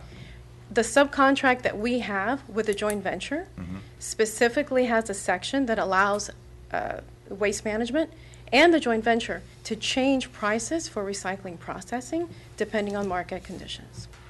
And that's in a separate letter in that same letter? That is in the subcontract, sir, which I would be happy to provide for the city of Deerfield Beach for your review. Thank you. Yeah, absolutely. Do you want to have any other comments or questions for Waste Management? Can you comment on Commissioner Drosky?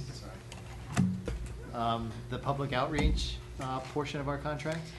Yes, absolutely, Commissioner Drosky. If I may hand to the city clerk some information that I have. Okay.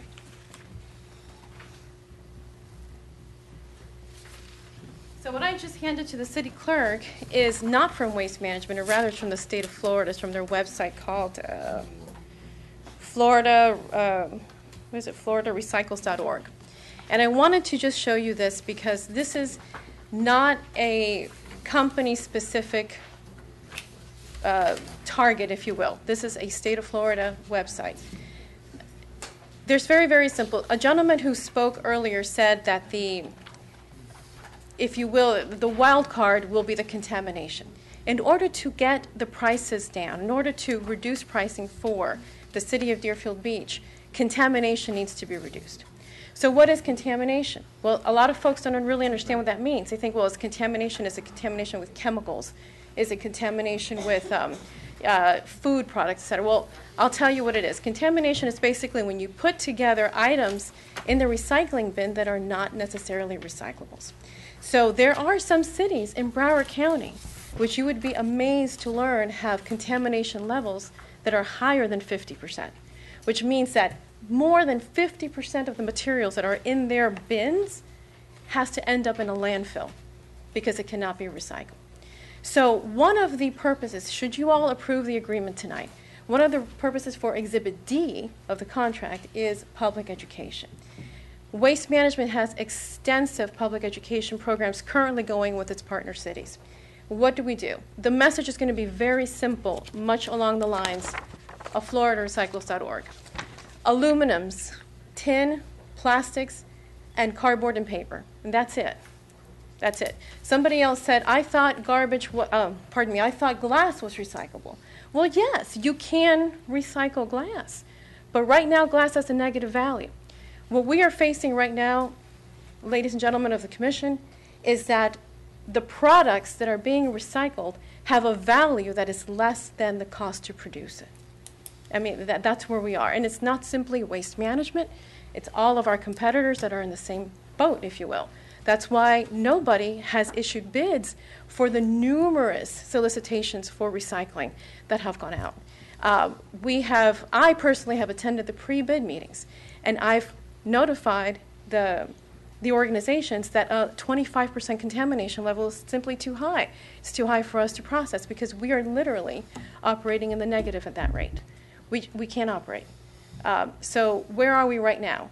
I believe, and I know that with a strong communication message that Waste Management would work with your Department of Sustainability to your people, we would be able to reduce that contamination, and therefore, such as Commissioner Parnas said, he's concerned about the cost, we would reduce that cost significantly. At the same time, you would still be able to recycle and make sure that items that can be reused don't end up in the landfill. Commissioner Parnas?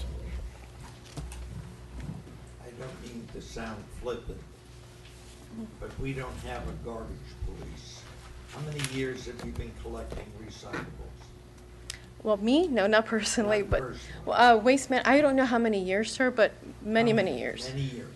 Yes. If the public hasn't been educated to handle it properly for the last 10 years,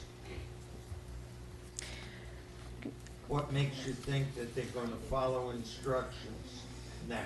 You know what, Commissioner? That question, if I may, sir, has been brought to me on several occasions by several cities. We haven't done it right so far. People don't know what they're doing. For the most part, people's intentions are good. People want to do good things. But other times you have folks who have garbage bins that are overflowing and they use their recycle bin for garbage. So how do you curtail that? I think it's a matter of policy. You mentioned enforcement. You're right. The city of Deerfield Beach does not have enforcement. Some cities, especially in the Northeast and on the West Coast, they actually have enforcement. They actually have code compliance people coming out, lifting the bins and looking inside and seeing what's in there. I don't know if that's the route that you all want to take. What else can we do? Well, somebody mentioned instead of doing single stream, let's do the 2 bins. That's easy enough. I know that Palm Beach County does it, and Palm Beach County has high recyclable rates. Well, that's not the panacea. That's not the cure-all either, because those bins are open to the environment, are open. And if it rains, it gets wet. And also, it costs more money to have a driver and another driver come out, pick up the bins, dump them. It takes longer. You may need more routes, so you got to balance it out. So what do? I am not at the point of saying people cannot be re-educated. People cannot be told, this money is coming out of your pockets. This is your city. This is the money that could have gone toward other projects, other events, community partnerships, etc. So what can we do to reduce the cost of the city? I think education, aggressive education, which is what I am doing now with the city of Coral Springs, what I'll be doing with the city of Coconut Creek, and hopefully what I'll be doing with the city of Deerfield Beach. Vice Mayor Battle? That's all well and good, and I'm a great proponent of education at all costs. And Mr. Mayor, I've been sitting here just really stewing over all of this stuff.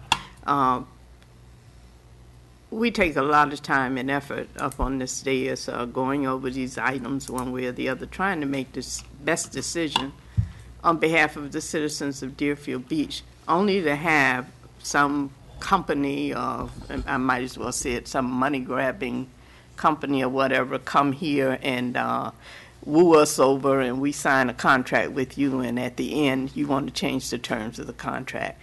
That just makes me mad. It happened with the hurricane. We thought we had a contract in good faith, and all of a sudden they can't do it for us one way or the other. Now, because what you're doing, you assumed, if you have this monopoly, you assume everything that Sun Bergeron had or whatever the case may be, and who gets the shaft? the cities and their citizens. I'm just tired of it. I don't know that there's anything that we could do about it one way or the other. I know we put a lot of effort in trying to make the best decisions on behalf of our citizens, and it just makes me mad when something like this happens. You know, you can take that and do whatever you want with it. I just had to get that out, Mr. Mayor. Thank you. And Ms. Herrera, this is obviously not directed at you personally. This is Waste Management. There's a reason Waste Management didn't have the contract in this city. All right? There was a reason. Prices weren't right, plus your tactics were horrible. And got to give you credit. What do? Let's go out there and let's buy out the competition. And that leaves all of us kind of shafted. What's happened with the recycling market? It's not the fault of Waste Management, but I feel that you're taking advantage of it in a vulture-like methodology, which is no one else is taking it in. We will do it, and we will put these fees, these additional fees with contamination, which means like plastic bags. Plastic bags get stuck in the machinery, ties it up, and that's a problem, and we're going to be hit with fines. How easy is it to get a plastic bag in your recycling bin on accident? Happens all the time, unfortunately. And so that's probably one of your high rates, but that's a very simple, easy way to contaminate your recyclables. Yes. I don't have a lot of respect for the business practices of your company, quite frankly. That's my opinion. I've seen it when we negotiated the contracts originally, and I'm seeing what I think is someone taking advantage of the current market and leaving us no options but to shaft us extraordinarily. We do have a 4-month termination. We have 2 choices here. One is to go along with this because it's the only show in town, or 2, we say no, and then we're going to have to explain to residents here out, trying to explain to them why we're just taking the recycling that they're putting together and dumping it in the landfill. Now, when it comes to the savings, excuse me, and I'm going to have you step aside so I can talk to our staff. The savings are if we eliminate the routes, correct? Okay. There's a potential of the high risk, obviously, with the contamination fee, but it's only when we eliminate the routes that we're going to see a savings. Is that correct? That's correct. It would have to be elimination of the routes. So when the suggestion was made, we let people to keep putting it in their blue recycling bin and we pick that up. If we keep those routes going to still pick that up, even though it's going in the landfill, we're really not saving ourselves any money. Is that correct? That's correct. Okay. Because I do like the idea of getting people, keeping them in the habit of it, let them still put it in the bin like they're going to do, but we're not saving money if we keep picking it up the way we always have. So everybody has been kind of put in this horrible situation. It's not a good one to be in, and it's a damn shame that we're here. So, but we're going to have to make a decision here. City Manager? Yep, thank you, Mayor Gans. Just quickly, many cities, and I can't speak specifically to where Sunrise's private hauler takes the trash, but it's probably to the south incinerator. So that would, in very general terms, as far as the state of Florida's goal of 75% recycling, when you take it to an incinerator, it counts. Unfortunately, a couple years ago, when Waste Management convinced Broward County to tear down the north incinerator, that option for us, along with other northeastern and northwestern cities, went away, and it was sold off to another company. But it doesn't matter. We're here, and right now this is what staff's recommending. And again, we're going to be working to resolve this issue as quickly as we can to alleviate this option, because we're not happy with it. We would love to take it somewhere else, but unfortunately that's just not the case right now. But we'll certainly be coming forward with some other alternative in the very near future. Okay. Elio, is there anything I missed that you want to cover operationally? Commissioner Miller? I came into this tonight with the idea of going forward with this so we don't abruptly stop our recycling, because I don't think we've had any time to educate our homeowners and everybody that lives in Deerfield that we were about to put the brakes on recycling. But I think when you throw in the contamination wild card, if we don't have a serious educational process, and it might take another now that I just realized I didn't think of before, I was thinking we might have to go with the small bins again, paper and aluminum and such, and cardboard. But then I realized without a cap on it, that becomes contaminated by rain. There is a lot to think about. But I think, I don't know, we have all the answers tonight, and we do have a 4-month clause so we can cancel this. And if we work diligently on to come up with a plan B, I think that's what the manager's suggesting we do. Go ahead with this, and but diligently come with an alternative and educate our people that live here that we're going to have to. Status quo does not work. These big blue bins are being contaminated. I think probably more than we like to believe. So I'd say we have to put our recycle, our or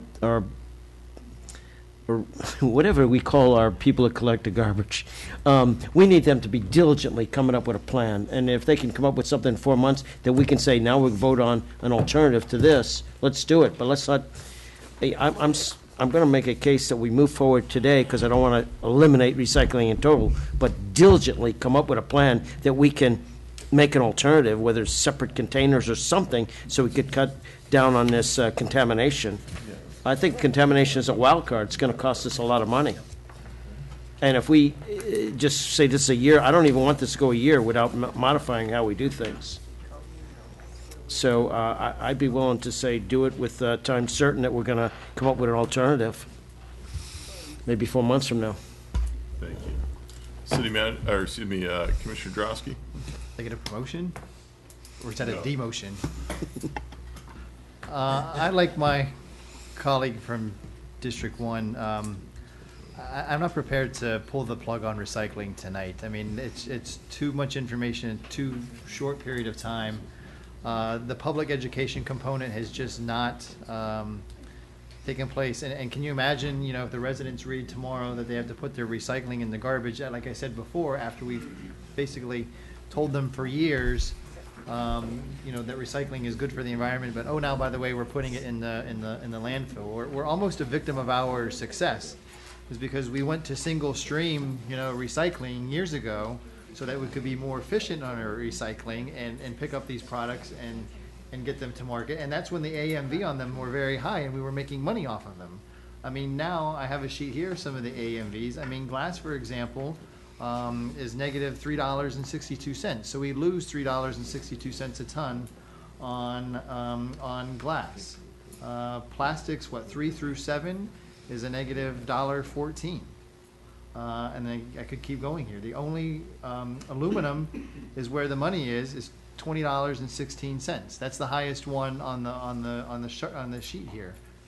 So there are those opportunities. We do have a 4-month out. The city manager said staff is taking opportunities to find out whether options are available. I mean, I for one know that there's another option available. Is we're missing in our city opportunities to build certain segments that are getting recycling for free now. If those segments were built, and I'm talking about our commercial and multifamily, that would offset this particular cost that we would have. So it's not Chicken Little. The sky is not necessarily falling for the city of Deerfield Beach. We have other opportunities that are out there that I think need to be more fully explored before we totally pull the plug. Because once we pull that plug, I don't see any going back. City Manager? Thank you. I'd like to just bring up Mr. Lorenzo again to speak a little bit about the logistics of going back to the open containers, because it's not as simple as just flipping a switch. There's a lot more logistics to it, and there's other negatives. Go ahead. Thank you, City Manager. Yes, if right now, just to make it simple, I don't want to bore anybody here with a bunch of stats, but currently our average homes per route, it's about 1,000 a day, a little over 1,000 a day per driver per route. We have 3 residential recycling routes. If we go back to the bins, that's about adding 3 more trucks, so you would have 6 routes instead of 3. So you're doubling your operational cost, because it's about 500 a day. You've got to spend the capital on reverting back to the bins. And like Waste Management mentioned earlier, it doesn't help you with the contamination. It actually makes it worse because you're under the elements. Could we have smaller wheeled bins that have caps on them? I mean, just another one for cardboard, one for aluminum, or something like that, you know what I mean? So we're recycling, but we can still use our same equipment to load them. It'll go in the same truck. So you don't, there's not a truck that could take three. Doesn't help. Yeah. Okay. So you cannot sort it in the truck. Okay. And just quickly to add to that, Commissioner Miller, if you do that, then you have the upfront capital of buying new carts for each of those materials. Vice Mayor Battle? That was going to be my question. Who's going to buy these, and is that a cost that would be passed on to the citizens if we decide to buy those bins? I don't have the answer for that right now. That would be discussed with staff to see which direction we're going to go if that is an option. Do you have any idea what the cost of those bins would be? I have no idea. In regards to the two bins, the old dual stream, no, I do not. Okay, thank you. City Manager? Just to answer some of Vice Mayor Battle's, I don't have any details for you at this point, but that's certainly something that we can review and bring back to you. And whatever we do recommend, we'll certainly include those types of costs with the options. Thank you. I have a question, if I may. Commissioner Parnas? I have a question here. Let us assume we sign a contract today with Waste Management. From what everybody is saying, the prospects of another mystical company coming out of the sky at a lower price is about same odds of my growing to be 6 foot by tomorrow. So we sign a contract. What incentive do they have to either renegotiate, lower our prices, or just stick it to us? Yes, you can cancel them 4 months from now, 3 months from now, tomorrow. How does that help the situation? Somebody's got to explain that to me,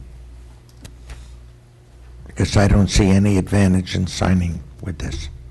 I just don't. It's going to cost more money. People have been contaminating the garbage with recyclables for years. I don't see a change. And as much as I'd love for everybody to be Johnny Two Shoes Goody, we'll recycle everything the way it's supposed to be. When it's raining and you're dealing with seniors and they have to walk out 50 yards to the recycle bins, it's all going in one spot so they can get out of the rain. And that's not going to change. So it's a hard decision. I'm for green space, and I just don't see this as a solution. Sorry, I don't. Thank you. City Manager? I didn't know if you were grabbing the mic. I to wasn't sure if you were... respond to that Okay. or not. You seem to have abandoned the light system, Yeah. so I wasn't sure. No, I was just waiting another commissioner. Okay. was on. Commissioner Miller? So if we didn't go along with this contract, which is something I didn't have in mind going along with, but we, so then we just let people put their contaminated recycles in their blue bins like they've been doing. We just cart it off to the regular dump, right? Right. So, and then we wouldn't have a contract with Waste Management for the recyclables, which I think is going to be more expensive than we realize. With that same mandate to come up with an alternative where we want to do it, I mean, I'm trying to think of what would be more economical. Signing this one with the idea that we could get out of it when we can figure out an option, something different, or stop it now, let people continue what they're doing and just take it a different place. But we go on, educate people that we've had to take it to dump because it's too contaminated. That's, you know, we're going to raise your taxes, or you're going to have to stop contaminating your recyclables. And that's your job. So short term, we're not going to raise your fees, but we're going to take it to the dump. But we're working out something, and when we've got an alternative, then we institute the alternative. And I bet since Waste Management's the only place in town, we come back to them with very low contamination options and see if that might help us out. Or if, even the same deal, but we figured out how to make it less contaminated. Right now, I think we're going to get killed with the contamination clause.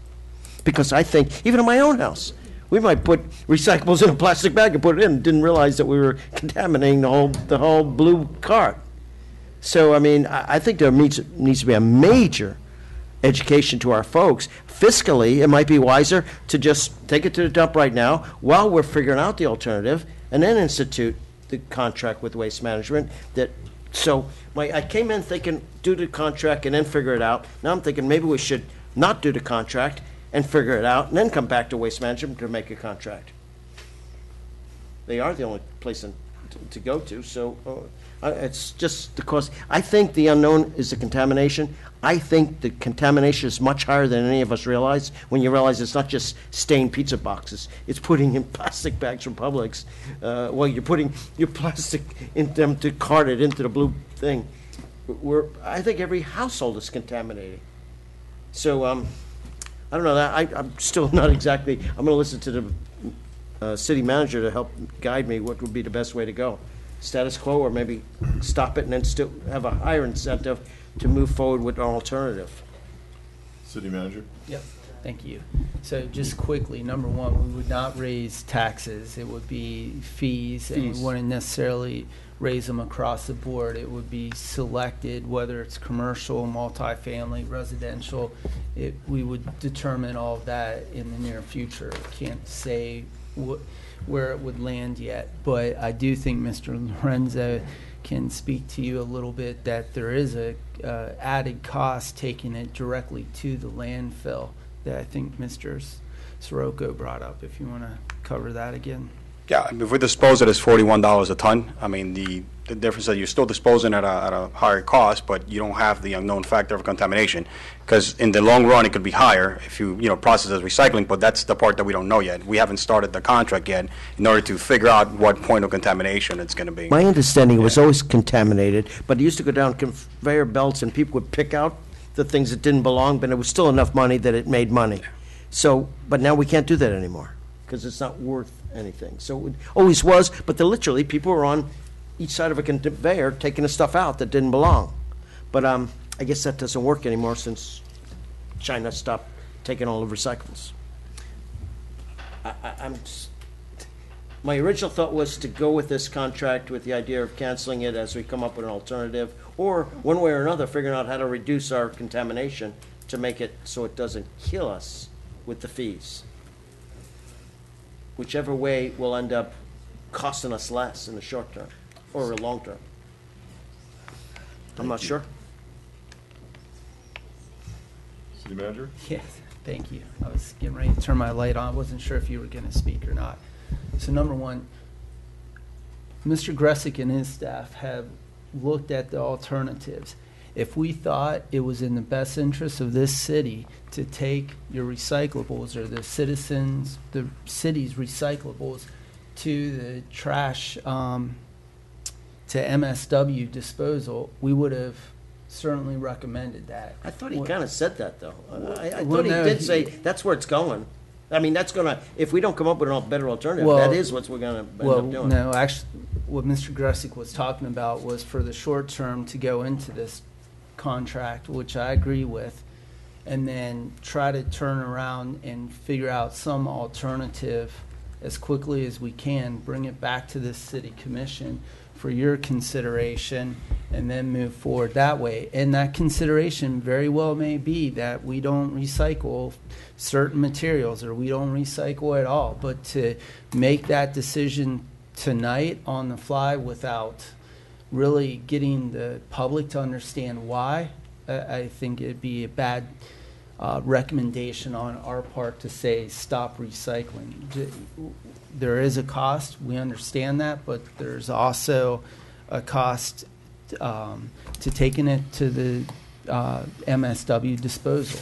And yeah, there is potential for contamination, but we'll constantly review the data and make sure that we're not in non-compliance with that, and if we're showing that it doesn't make sense, then we'll take notice, give notice to Waste Management, and we can stop taking recyclables. Well, and I'm going to make a motion that we approve it based on the manager's recommendation, but eventually, I mean, right now, I'd probably say maybe one of our recommendations, we only recycle aluminum because that's the only place we can make any money on it, or be a positive, in fact, instead of negative. But I'll let the experts come up with that. I make a motion that we move forward and adopt the contract. Before we get a second, Commissioner Drosky, you had your light on.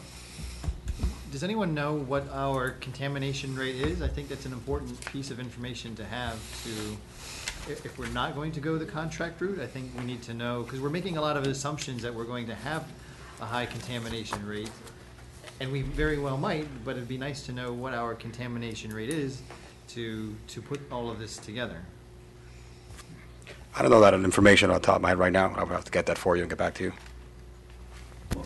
I think they need it. They're looking for an answer. Oh. So can you give them an Oh, estimate? that's, You don't well, have to be down anywhere to between the ounce. 20 and 30%. Yes. Then I want to give you an exact number that I wasn't sure about, but it's in that range. So what is, all right, hold on, let me look at the contracts.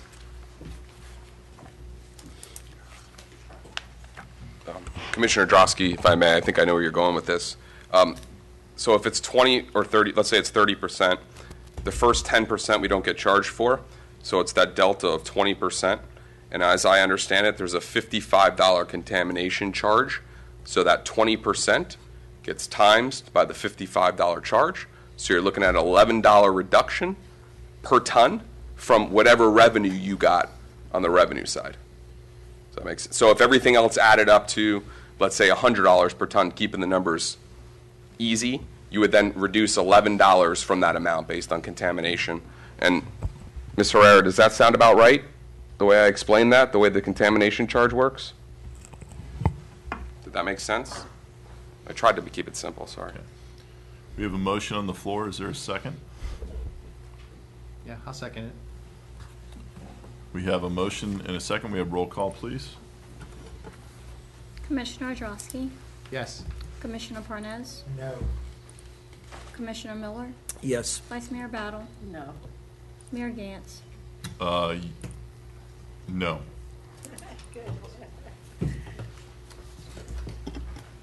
All right, thank you.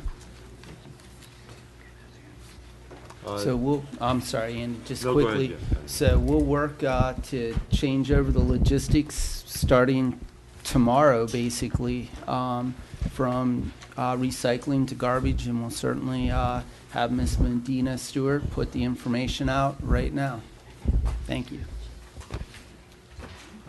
Item A1 is a resolution of the City Commission of the City of Deerfield Beach approving the execution and transmittal of a hazard mitigation grant application to Broward County State Division of Emergency Management under Federal Emergency Management Agency Hazard Mitigation Grant Program. To fund City Hall hardening and drainage improvements, authorizing acceptance of hazard mitigation grant funds and execution of a grant agreement.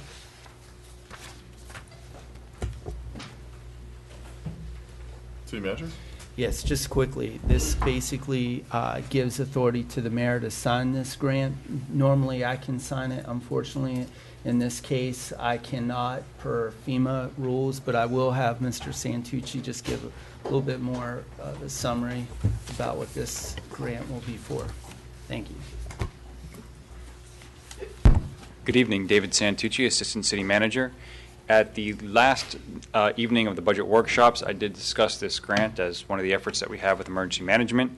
On actually the next day, we met with Broward County, had some discussions with them about our submittal, where they gave us some guidance and told us that we should obviously get the mayor's signature on that.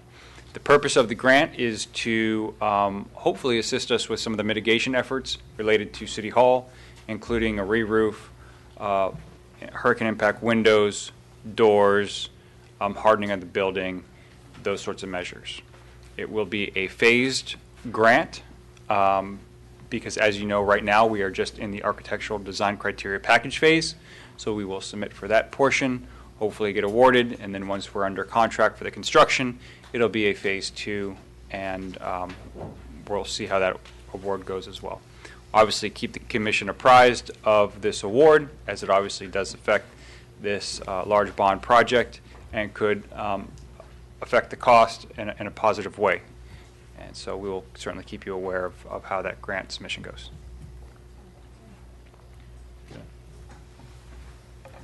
Anyone from the public care to comment on this item?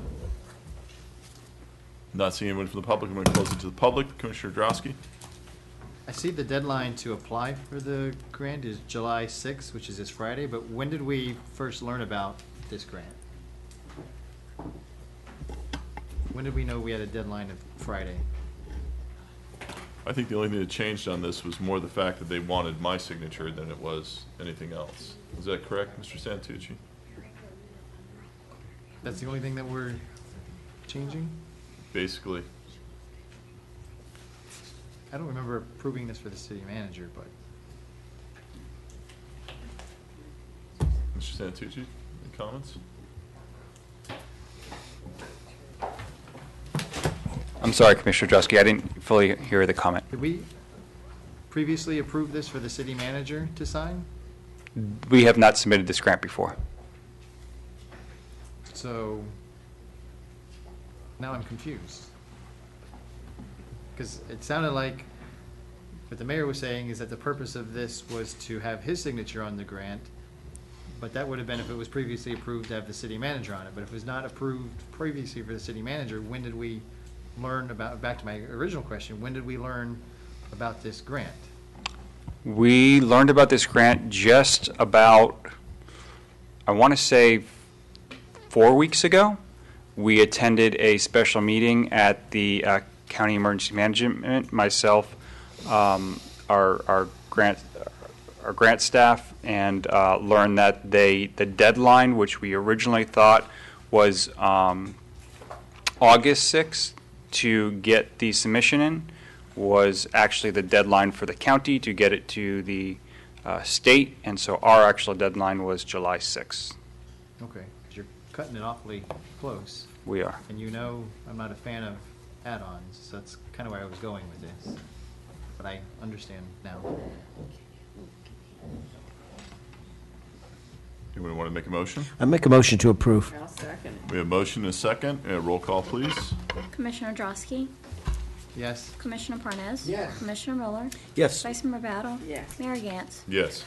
Resolution of the City Commission, item number 9, resolution relating to the provision of fire rescue service facilities programs of the City of Deerfield Beach, establishing the estimated rate for fire rescue assessments for the fiscal year beginning October 1, 2018. Directing the preparation of assessment roll, providing for a vacancy adjustment procedure, authorizing a public hearing, and directing the provision of notice thereof, and providing an effective date. Good evening, Mayor Gantz, Vice Mayor Battle. The item, the item before you represents the city's preliminary assessment rate resolution for fiscal 2019.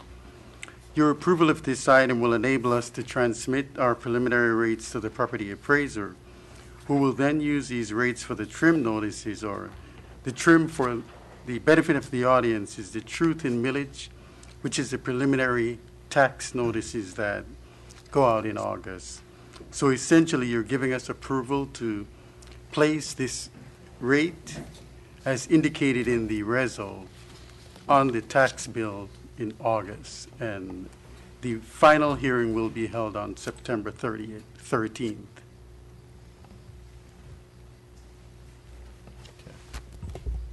Commission comments before I go to the public? Commissioner Drosky and then Vice Mayor Battle. This is just setting the ceiling, correct? We can always. Yes, it is As I setting remember the from ceiling. prior years, you can always go down, but you can't go up. So Pre- you're recommending precisely. keeping it at the 175, and we can always change it later. You're correct. Thank you. Vice Mayor Battle. That was my question, sir. Thank you. Mr. Dunkley, Commissioner Parnes? I'll make a motion to approve. Before we do it, I'm going to go to the public, if that's all right. Sure it is. We'll hold your motion for a moment. Glenn Sullivan?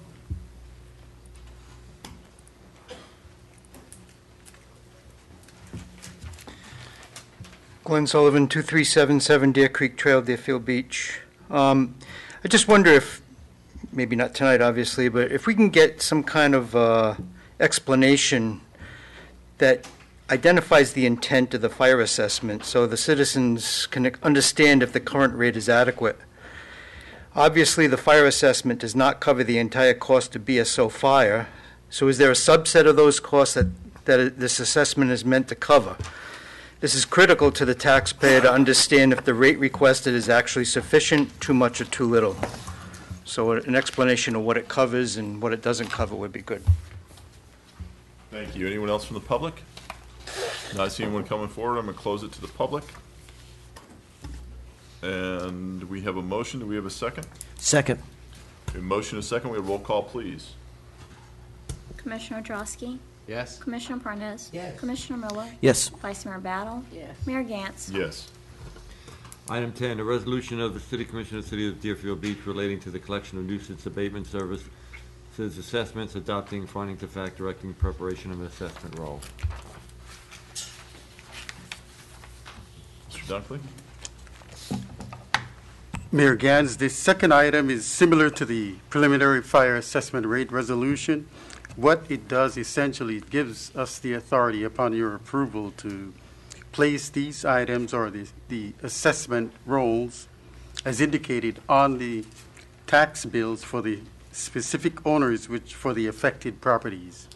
The assessment rolls have been indicated what particular properties are affected, and the properties have gone through the code enforcement process for which the city has incurred expenses to mitigate the nuisance, for example, mowing lawns, boarding up properties, and the like.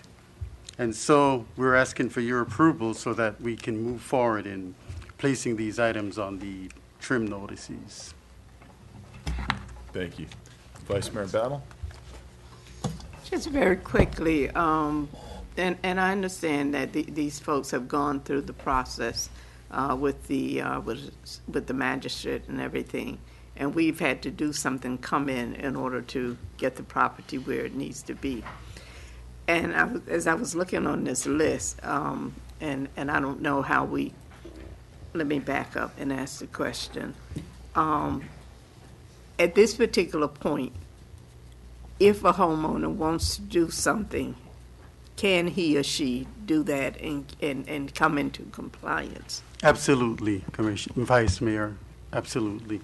As a matter of fact, we maintain constant contact with the property appraiser staff up to and including the date of the final assessment hearing, which is September 30th. The affected property owner has the ability to cure the situation, pay the fines and the related costs, and then we will no doubt remove that property from the assessment roll. Now, but this question is for the city attorney. Would I be in violation of some rule or regulation, because I know a couple of these people on here, and in terms of talking with them and telling them that they need to do something about their property? Well, no, advising them to come into compliance is I think, is certainly appropriate. Okay, thank you. Anyone from the public care to speak on this item? Not seeing anyone from the public, I'm going to close it. Just so everybody realizes, this is all part of what we did, the commission did over 10 years ago with the abandoned property ordinance. And then when it was amended a few years later after that, this allows for the city to recoup its costs, because what would happen is we would come in, we would do nuisance abatement, we would mow a lawn or take care of some sort of egregious code enforcement issue, and we would fine them, but we'd never get our money back because it would just pile up, and we never got any money until they actually sold a home. If there was a lien on there, that did nothing. Well, when we went to I went to the Florida League of Cities meeting years ago, and Port St. Lucie during the height of the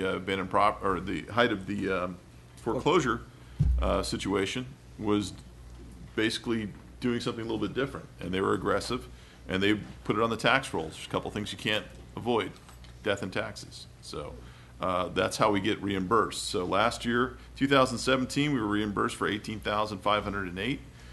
2018, $48,367. In 2019, we're looking at $29,357. So I would hope that we would approve this. Looking for a motion? Motion that we approve it. Second. Commissioner Parnas, did you have a comment, or are you making a motion? Okay, we have a motion and a second. We have roll call, please. Commissioner Drosky? Yes. Commissioner Parnas? Yes. Commissioner Miller? Yes. Vice Mayor Battle? Mayor Gantz? Yes. Comments by the city administration, city attorney? None, Mayor. Yes. City manager? Yes, thank you. Just quickly, we do have the 4th of July celebration that's coming up on Wednesday. Both BSO Public Safety Departments as well as our Parks and Recreation Department have done a very good job of preparing for this. We're expecting upwards of probably 80,000, about the same amount as last year. BSO has taken security to a higher level because of that, but we don't foresee any issues. All intelligence certainly shows no signs of any attacks here in Deerfield or Florida for that matter, so I don't have any concerns on that. Quickly, we hope to have the fiscal year 19 budget to the City Commission sometime towards the end of July. It all depends on when the state of Florida provides its actual revenue forecast or estimate to us. Once we have that, we'll compile the budget. As I said, the expenditures probably will not change. And the last thing is, unfortunately, if I could have Chief Sievers walk up here real quick. Earlier this afternoon, Chief Sievers came in to meet with Mr. Santucci and me, and he will be retiring in approximately 30 days. He's moving to North Florida to take another position similar to this, and he'll be closer to his daughters up in Tallahassee. So we hate to see him go, but we certainly understand why. And the reason why I'm bringing him up here tonight is I'm not sure he'd be here for our next City Commission meeting. So thank you. Chief, is it okay if he says a few words? I suppose. Well, thank you very much. I really want to thank the City of Deerfield Beach. This has been a wonderful experience. It's been a little over 5 years for me. And coming here, this is a real family, and I really appreciate it. I am moving to Ormond Beach. I'm going to be the fire chief up there. It was just a wonderful opportunity for me. I was going to retire in Ormond Beach after my stint here in Broward County. This just kind of came about, so it was just a wonderful opportunity for me and my family to relocate. I really couldn't turn it down, but I want you to know I was so torn. These firefighters that work here and the city staff that I work with every single day in Deerfield really made a difference to me and this commission and your support. So I really want to thank you for that opportunity. I'm glad I had the time that I did here in Deerfield Beach with everyone. So I just want to say thank you. I'll be around. I'm here until August 10th. But I just want to say thank you very much for this opportunity.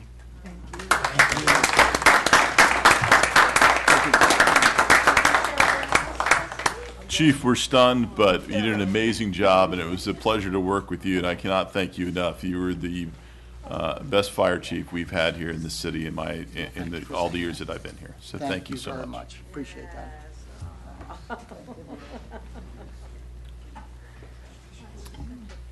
Commission comments, or city manager, anything else for you? No, that was all. That was it? Yes. Okay. Commission comments, District 1.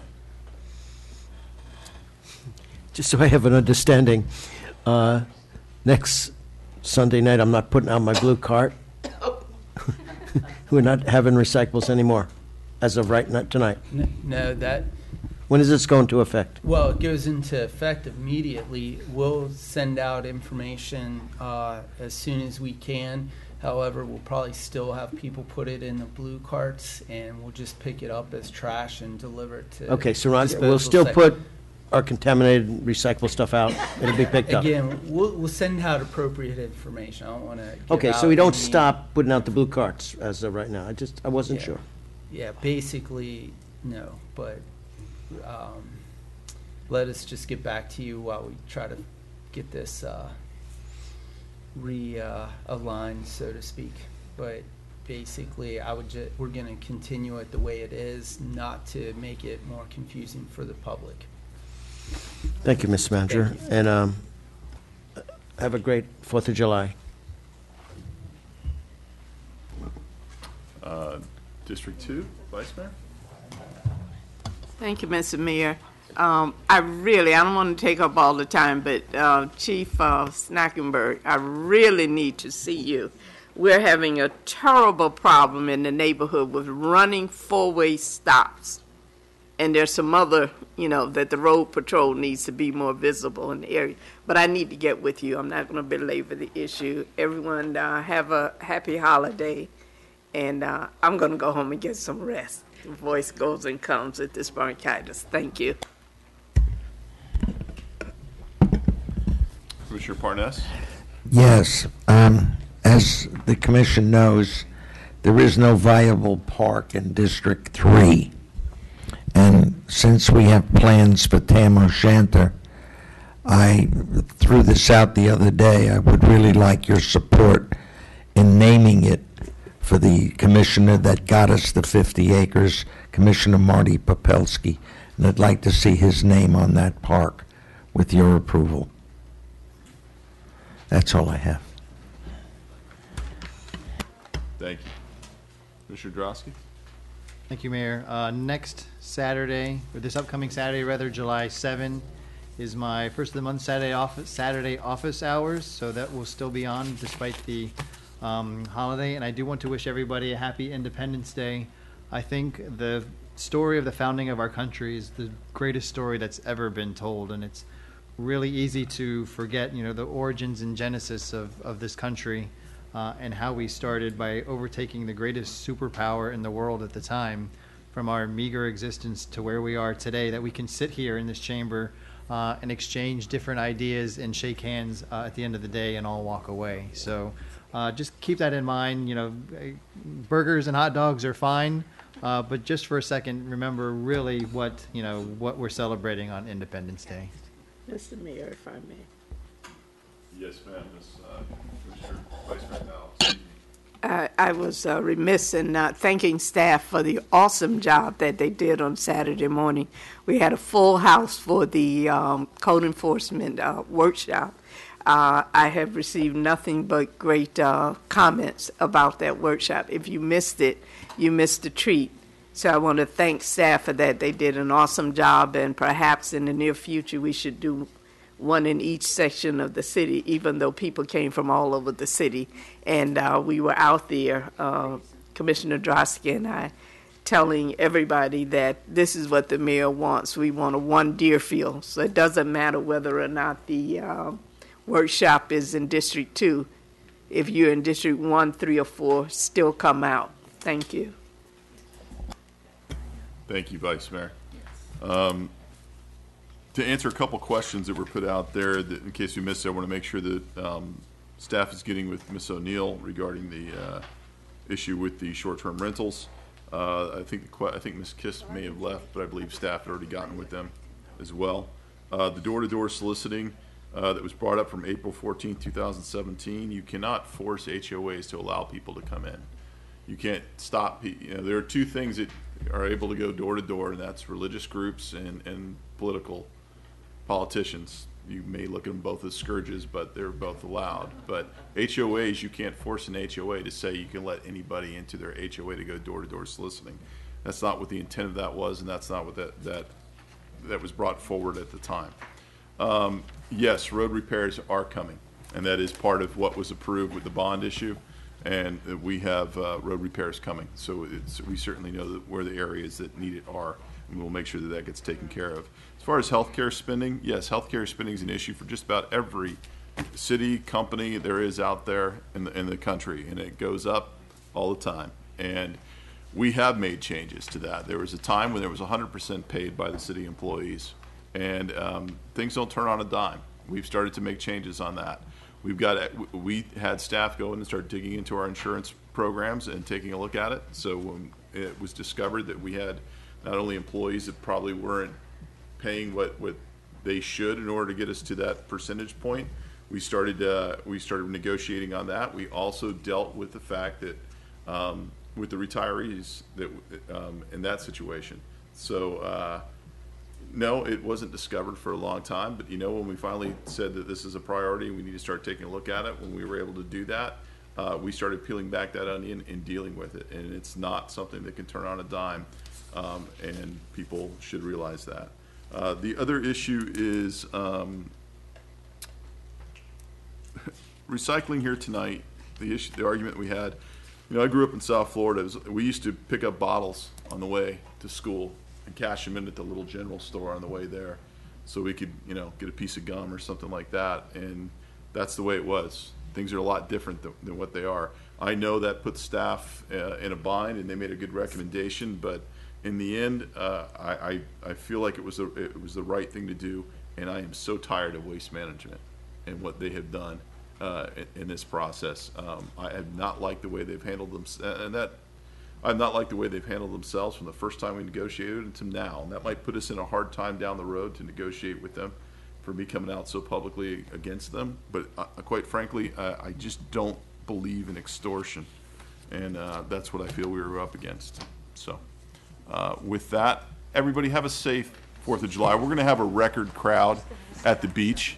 We're going to have a record crowd at the beach. We ask everyone to please be smart and be safe, and do not use firearms as a form of celebration. Do not fire rounds into the sky, because what goes up must come down. Can we have a motion to adjourn? Second. All in favor say aye. Meeting adjourned.